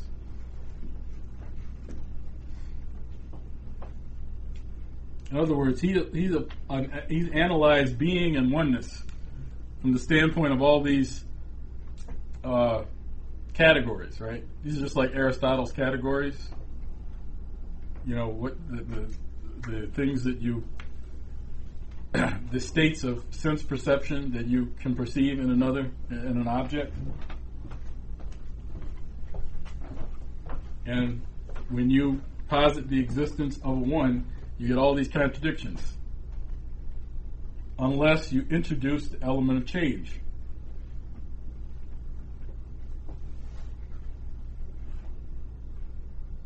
But then how do you look that change occurs if it's not in time? I wonder where. Where is its oneness? In your mind. And where is its manyness? Well, it would be kind of unplatonic or Socratic to tell you the answer, wouldn't it? But I want you to look at that again. The point about this is you keep trying to create a circle with straight lines and angles, you get nowhere. The only way you get a circle is you have to create circular action. Right? Now, what goes on with it? What's going on? Like, what's the difference between a polygon and a circle?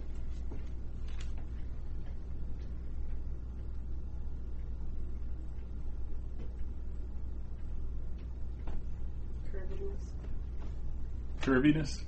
Curvedness, yeah. Curvedness. Well, a polygon goes straight and then abruptly changes once, right? Then it goes straight and abruptly changes again, right? So you have continuity, and then you have a momentary change, and then you know. Now, if you do that, I mean, that's different from a circle. What's a circle? It has continuous change, right? At every instant. You know, every interval of action is a change. There's no linear continuity there. And it's always changing direction, right? So if you say, okay, well, I had all these 6 abrupt changes, why don't I go to 12, and then 24 and 48? What's the difference?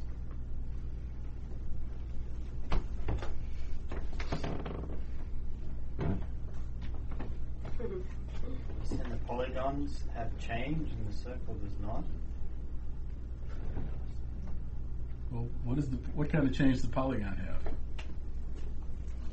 Sudden, instantaneous, violent ones. Sudden violent change. And what does the circle have? All right, let me look at it another way. Revolutionary, yes. Revolutionary. Who said that? That's a good one. Got to remember that.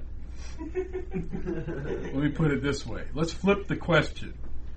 All right. Is it clear that you can't get a circle from this straight line action?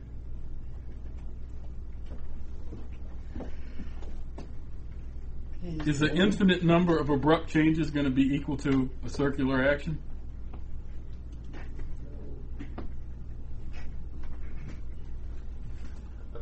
All right, let's flip the question over.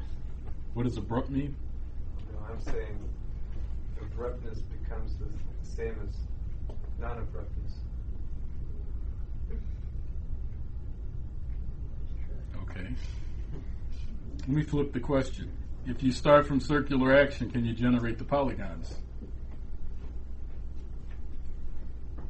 Mm-hmm. You can. Okay. Now, does this help solve the problem of the one and the many?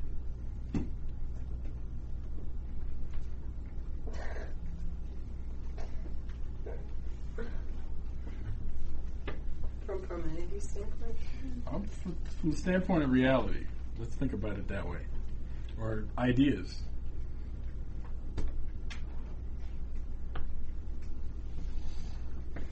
Do we apply the idea of one and many to what we think of? I don't think that the circle is one or something. It's not a one? Polygons. Well, I don't think that the circle is one, and the polygons that you can generate from it are the many. I don't think that that's the case. The polygons aren't the many. Not of the circle. Well, what are they?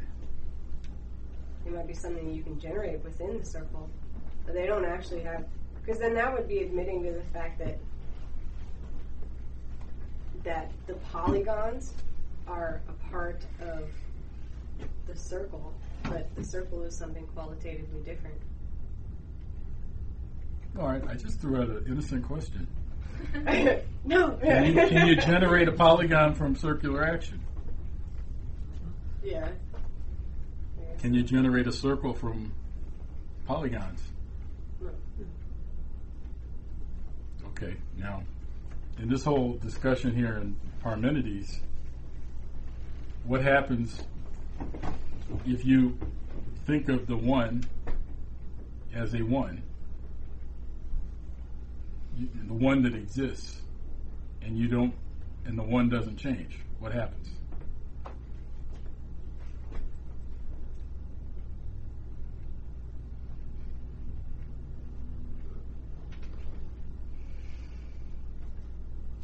He said that all these things that we found to be true of the one, they can't be true at the same time. Is that a paradox or not?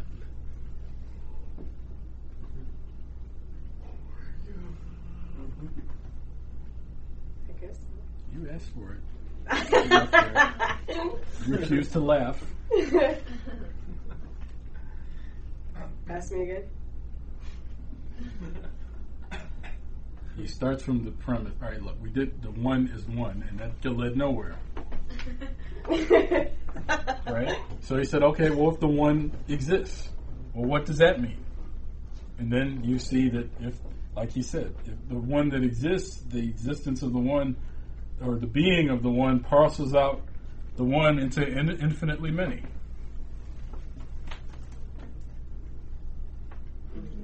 So then you're saying of this one that it's one in many, and it has to be. But one is the opposite of many.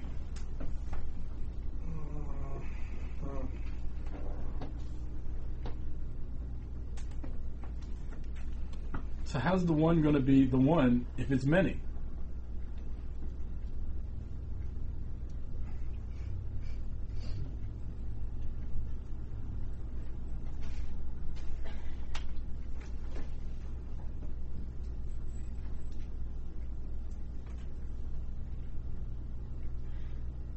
Guess we'll have to read Kuza.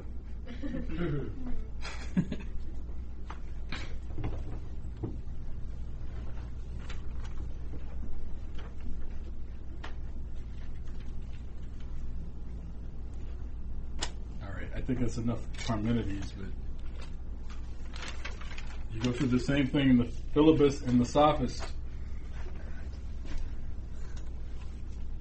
Those dialogues at the end, they're pretty hardcore. Not a lot of jokes. Not a lot of jokes. Well, not a lot of ha-ha jokes. But there's a lot of ambiguity. But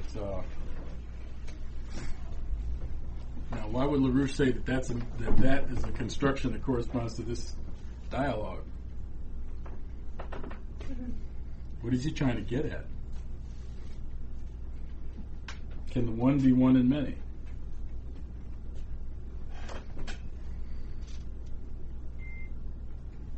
Well, let's think about other things now. Since one is so ridiculous, what about other things? What about truth? Is truth one? Or remember in the Neo dialogue, Socrates asks him what is virtue, and he tells all the different kinds of virtue for different people. And he says, hey man, you gave me a swarm of bees. I want to know what virtue is, not virtue for the master and the slave and the wife and the child and the doctor. Don't give me that. What's the one?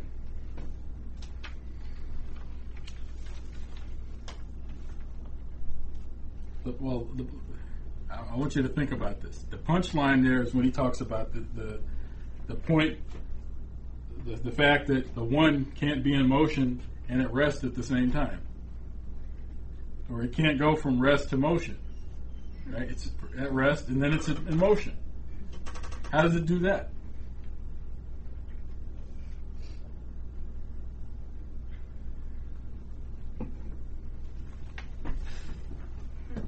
Then you think about that, and then think about the things that you see? Can they go from rest to motion? Well, they can, can't they? They seem to do that, don't they? But what happens? How does that happen? Is there some paradox involved in that?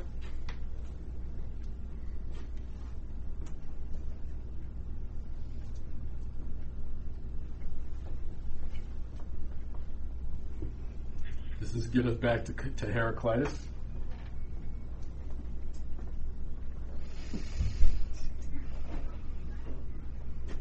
If the river stops flowing, is it a river?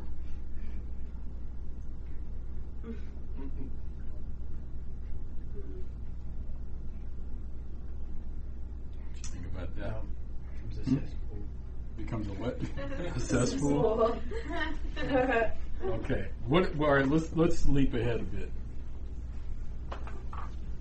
What are the characteristics of life? What do things that are alive do? Live. Thank you. Move. They move. Grow. They grow.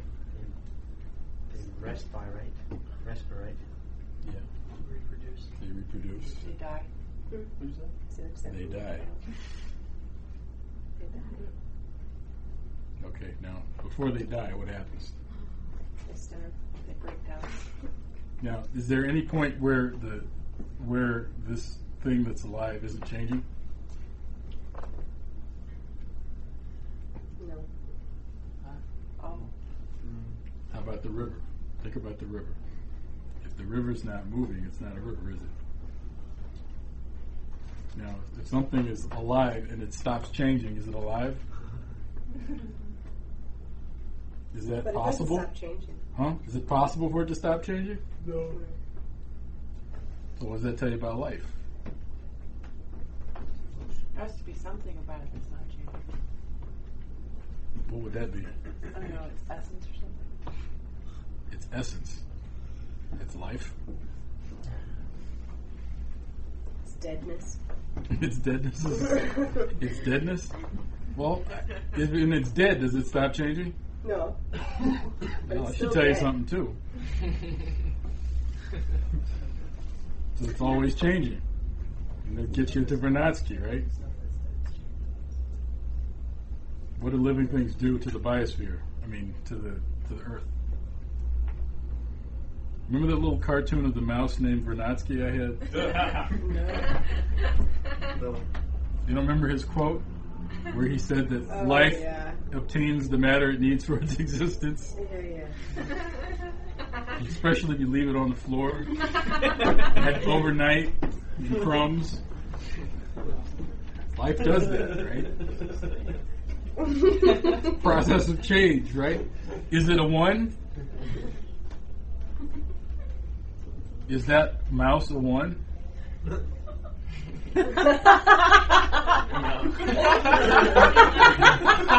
What did you say? We hope so. What do you think, Michael? What about the soul, Bill? What about the soul? Does the soul change? Well, let's think about it.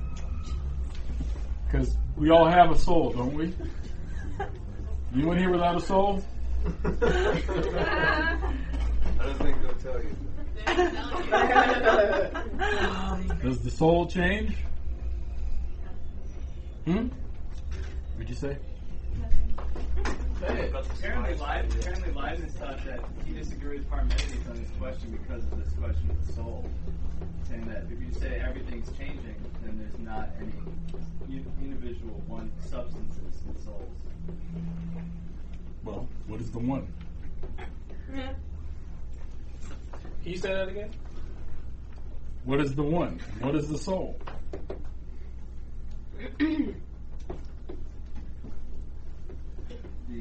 Does the soul change?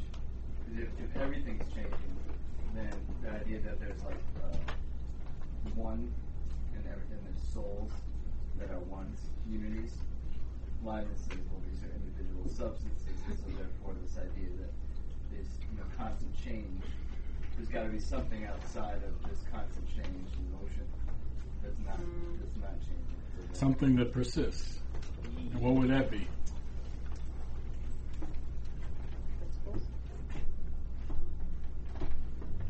Something outside the what? Something outside the change. Something that doesn't change. Since you brought up Leibniz, oh man. Okay, I don't want to go past 11. You probably don't either, right? Because that would be a bad infinity, wouldn't it?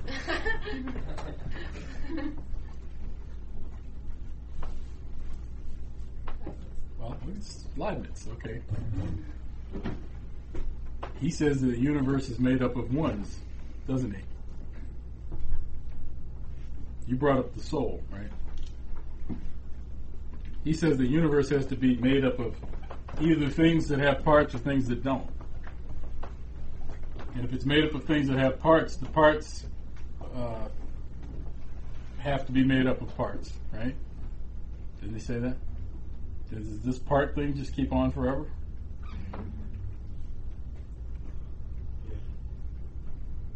There's all parts and there's no one. But what about the soul? Is the soul parts? Does the soul have parts? You tell me, you have one. It seems to have different faculties. Right. It has qualities, right? It changes, right? But Michael asked, there has to be something that doesn't change, right? And what would that be? Why does it have to be something that doesn't change? Well, Michael brought it up. Let's see what Leibniz says. I was just thinking like principles. What is your hand Well, if you have an idea of a one that sort of, I don't know how to explain it briefly. Do you remember which part he talks about the thing that doesn't change in the soul? Yeah, there's some different sections that correspond to it all. Well, he says it in the monadology too. Well, wouldn't the idea of the one actually existing, that idea itself be an unchanging idea? Well, why is it unchanging? Because if it changed, like the one exists to, if the one exists, or the idea of one, if it changes, then it necessarily changes to the one does not exist. Then you'd be speaking of nothing. Or whatever, speaking or Yeah.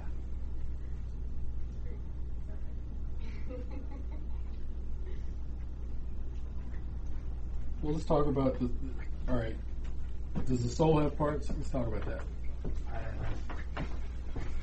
What would a part of a soul be? Like, would it be you could cut a soul in half?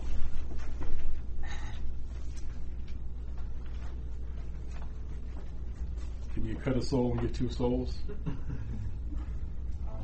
It's tough because I don't know what Because it's hard to wear shoes. Can you break off part of a soul? He did a soul. He says in Article 19 Right. that if we are to give the name of soul to everything which has perceptions and desires in the general sense which I have explained, then all simple substances or created monads might be called souls. It says at the very beginning that the monad of which we shall speak here is nothing but a simple substance which enters into compounds. By simple is meant without parts. Okay. Enters into compound. But it can be a part of something, but it can't have parts itself. compound is something that's composed Composed parts. parts.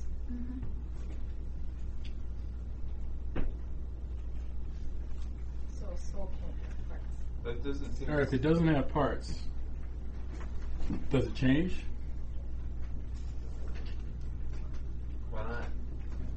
How does it change? Well, there's another thing you'll have to read. But let's think about this, all right? Because one of the things that Lynn has always emphasized is that the key to science is not, the opposite idea of what Lynn represents is that the universe is out there and we're in here, and there's some universe there that's doing what it's doing, and we're here doing what we're doing.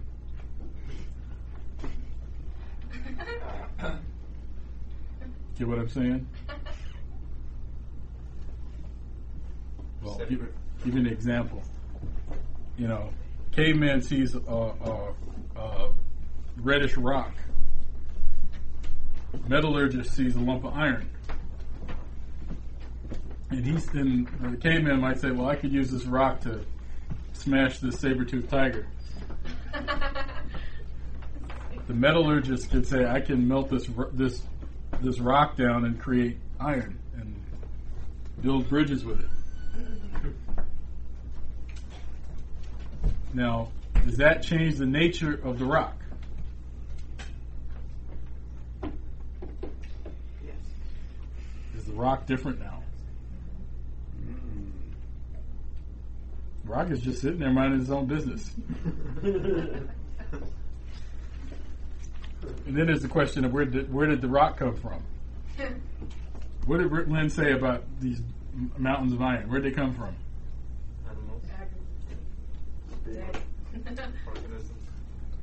Yeah, organisms came to the mountain and said, I'm going to die now. And they deposit their blood, and the iron builds up. Wait, really? Yeah, that's what it said. For real? That's what mountains are?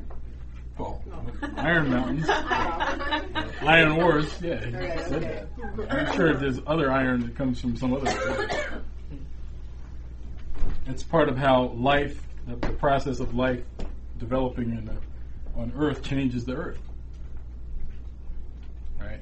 But mankind, you go from a rock sitting there, or a tool to use to kill a saber-toothed tiger, feed Mr. and Mrs. and the little cavemen, right? And then the concept of ore. Or you look at dictionaries.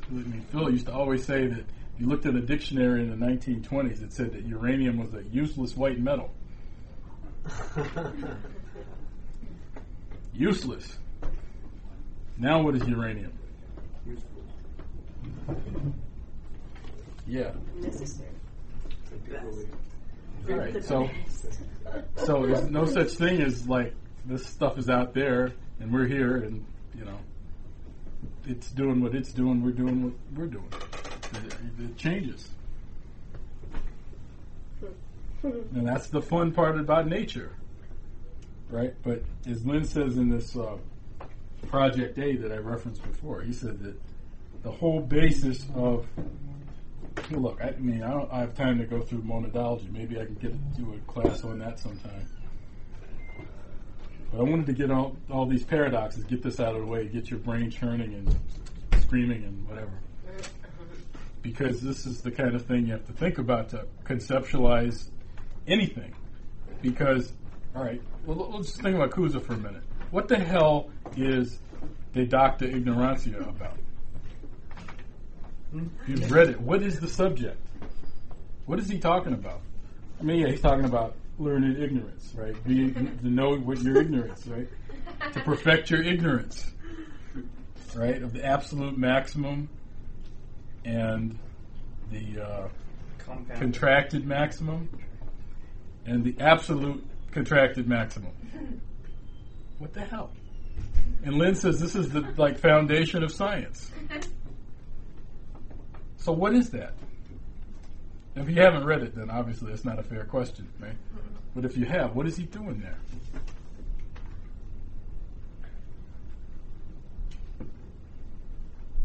If you read it, do you see any relationship between that and what Plato was doing in Parmenides?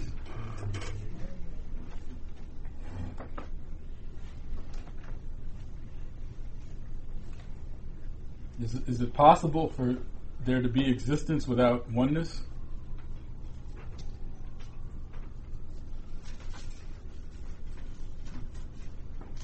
Is it possible for you to think of something that exists without thinking of oneness? What's involved in oneness? Is oneness just like, like blue? What is oneness? What's the nature of that which you can think about?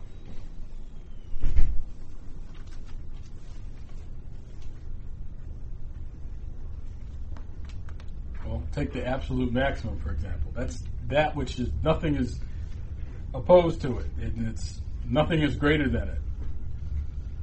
So what is it?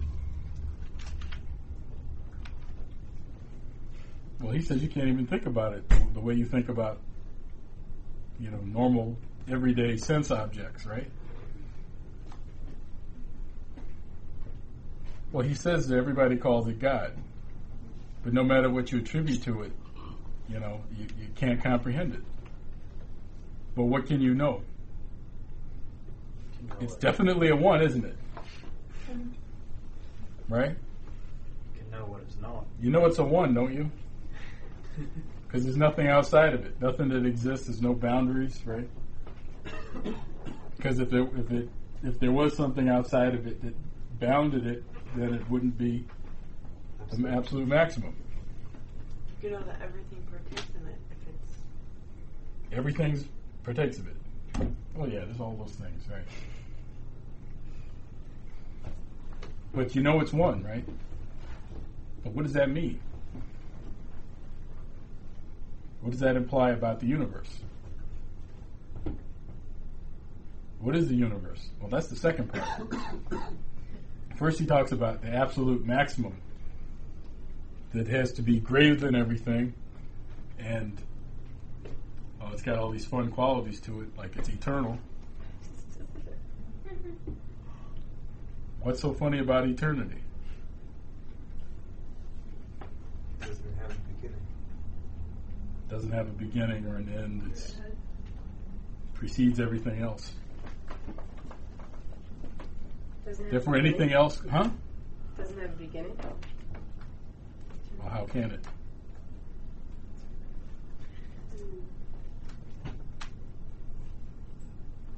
Why? Because it was where does it come from? Before its existence, how does it, like that? where does it come from? If it's the absolute maximum, where does it come from? I mean, like, a baby horse comes from a mother horse, right? The present comes from the past, right? The future comes from the present. Well, where's the absolute maximum that's greater? That nothing was greater than it. Where does it come from?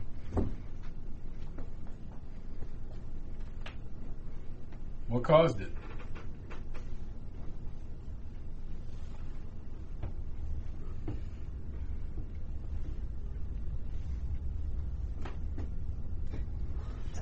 Nothing can cause it. Nothing can cause it because it's greater than anything. Nothing is greater than it. Nothing contains it.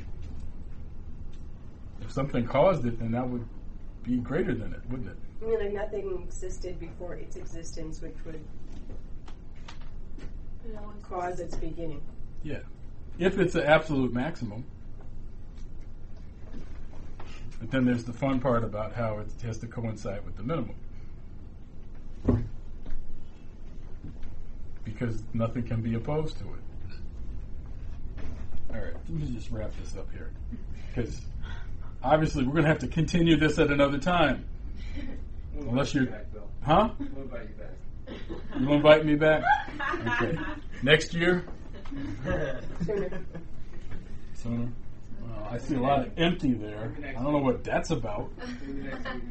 Well, next week you have the webcast, and then you have the music oven. After that. And what's that say after that? Something about Kepler and a group of one of the Monge Brigades. Okay, whatever. Okay, maybe sometime before Christmas. Or when everybody's gone and there's just like 3 people here. Yeah, then you can talk about the oneness Well, I can do that myself. I don't need you guys for that. You were going to wrap something up? Yes. Oh, yeah. What I was going to wrap up is that this is what you have to think about to understand science. Lynn said that the monadology was like the beginning of science, or like the most. What's his exact wording? It's like not the beginning, but it's one of the most fundamental representations of what science is about, because it's not just about what exists. It's not about, it completely demolishes this idea that science is about you here and the universe there. It's about you and the universe and the process of knowing the universe. They all go together. Well, that's in the De Docta Ignorantia as well. It all goes together. You can't separate the knower and the known and knowledge. It's a unity. So you can't know. Isn't science about knowledge? Right? That which separates us from animals, that gives us this power to improve our existence, to increase our potential population density, to exist as immortal beings, is this power of creating new ideas. All of it is just ideas. Okay? But when you say just an idea, what do you mean? Because these ideas change the condition of the universe. Right? But these ideas, but they're efficient. In other words, something that occurs in your mind changes the universe. Changes the lawfulness of the universe. You can talk about that one too. Are we changing the laws of the universe when we apply a discovery? All right. Well, this is where it resides. And this is the kind of question you have to deal with. Like in De Docta Ignorantia. Think about the idea of the absolute maximum. This is your homework. Think about that. Is the absolute maximum necessary? Where did it come from? What does it do? What is your relationship to the absolute maximum? Right? And then think about the idea that he says that we are made in the image of the Creator. He rigorously goes through the idea that everything that exists in the universe is an image of the Creator. Right? Relatively imperfect. But we've got a special status, right? I guess that's why there's the third part. Because we're not just an image of the Creator, we have the capacity of creativity. We can generate ideas like this oneness that we're trying to grasp, that is at the heart of existence and at the heart of life and the process of development of the universe.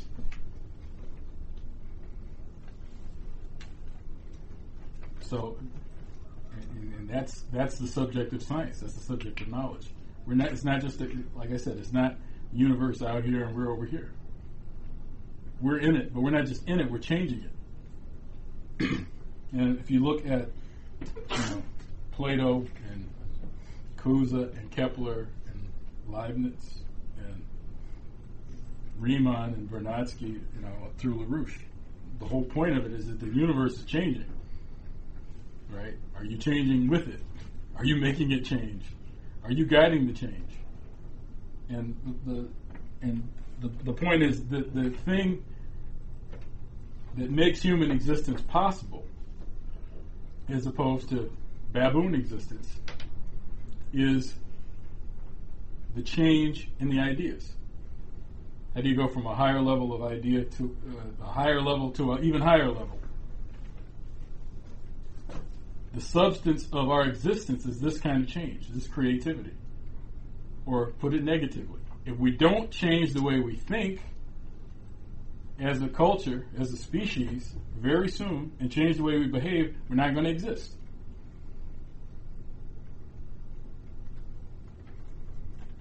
So that's a fun challenge for you immortal beings to ponder and act upon. And, you know, if you find this torturous and painful, do it to somebody else. Because they need it too.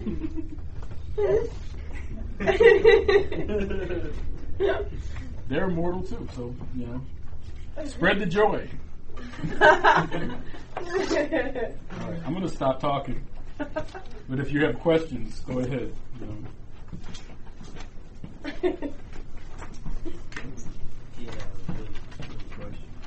What'd you say? So I did really have a good question before. It went down the river? The part that in Dialogue says that the only thing that's constant is change. No, not in the dialogue. He didn't say that.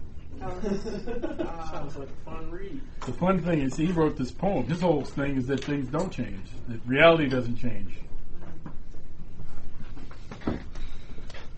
But the joke or the punchline in the middle of this dialogue, right? He was talking about the one and the many and the motion and rest and sameness and otherness and all that. He said, well, this can't all happen at the same time. All these things are contradictory. So how's it going to happen at the same time? Well, Bruce used the example of the spinning top for something that is changing, but there's part of it in motion and not in motion. It's down the center. But even the center is like rotating. But right. I guess I don't really. Well, is a spinning top more of a one than a top that's sitting there? No. You sure?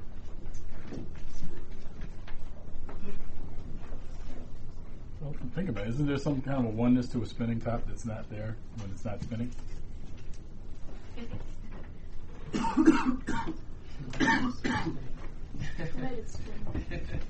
I'll put it this way: if you try to change its motion, what happens? Stop spinning. Stop spinning. Well, I guess it depends. It resists you trying to change it. I mean, a normal top is sitting there, right? It has inertia in the sense that it resists you trying to move it, right? But if it's spinning, it's really going to resist. I mean, if this didn't happen, then riding a bicycle would be pretty much a waste of time.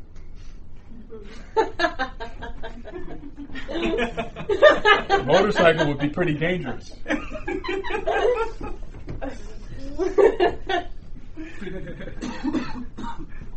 Isn't something completely different between a bicycle that's moving, that's rolling, pedaling, and the one that's just standing there? Anybody ever think they were cool riding on their motorcycle and then they stop and then they forget that they stopped? You ever see somebody fall down? They forget how the motorcycle works?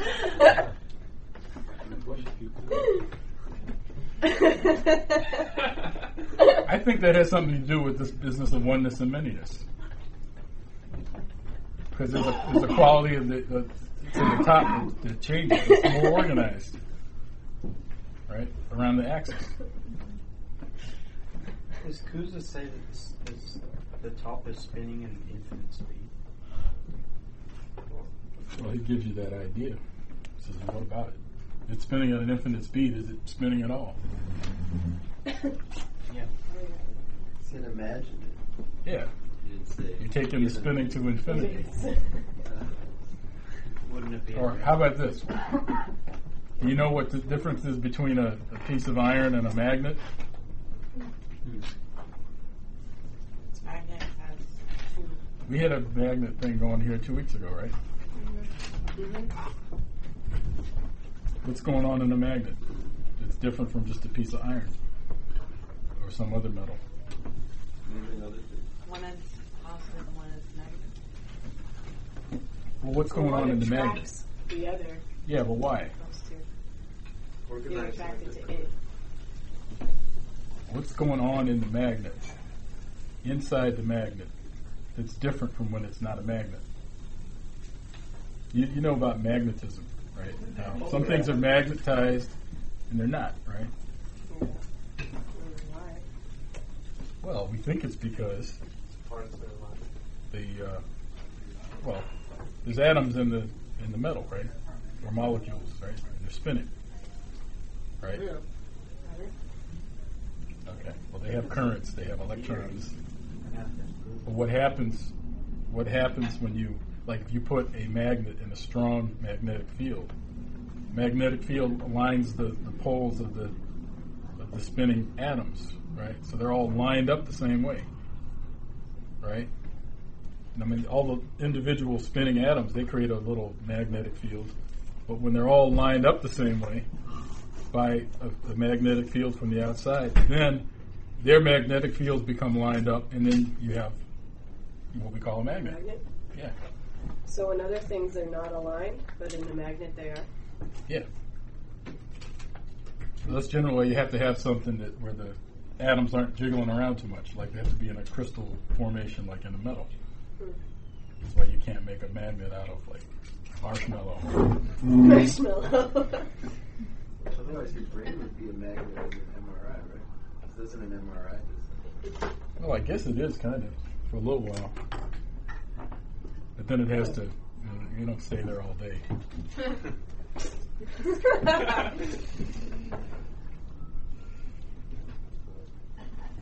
Remember, hey Merv, what you talking about? How if you hit the magnet, it starts to not be a magnet Because you just scared the... because they're all the parts are jiggling around and they're not lined up, right?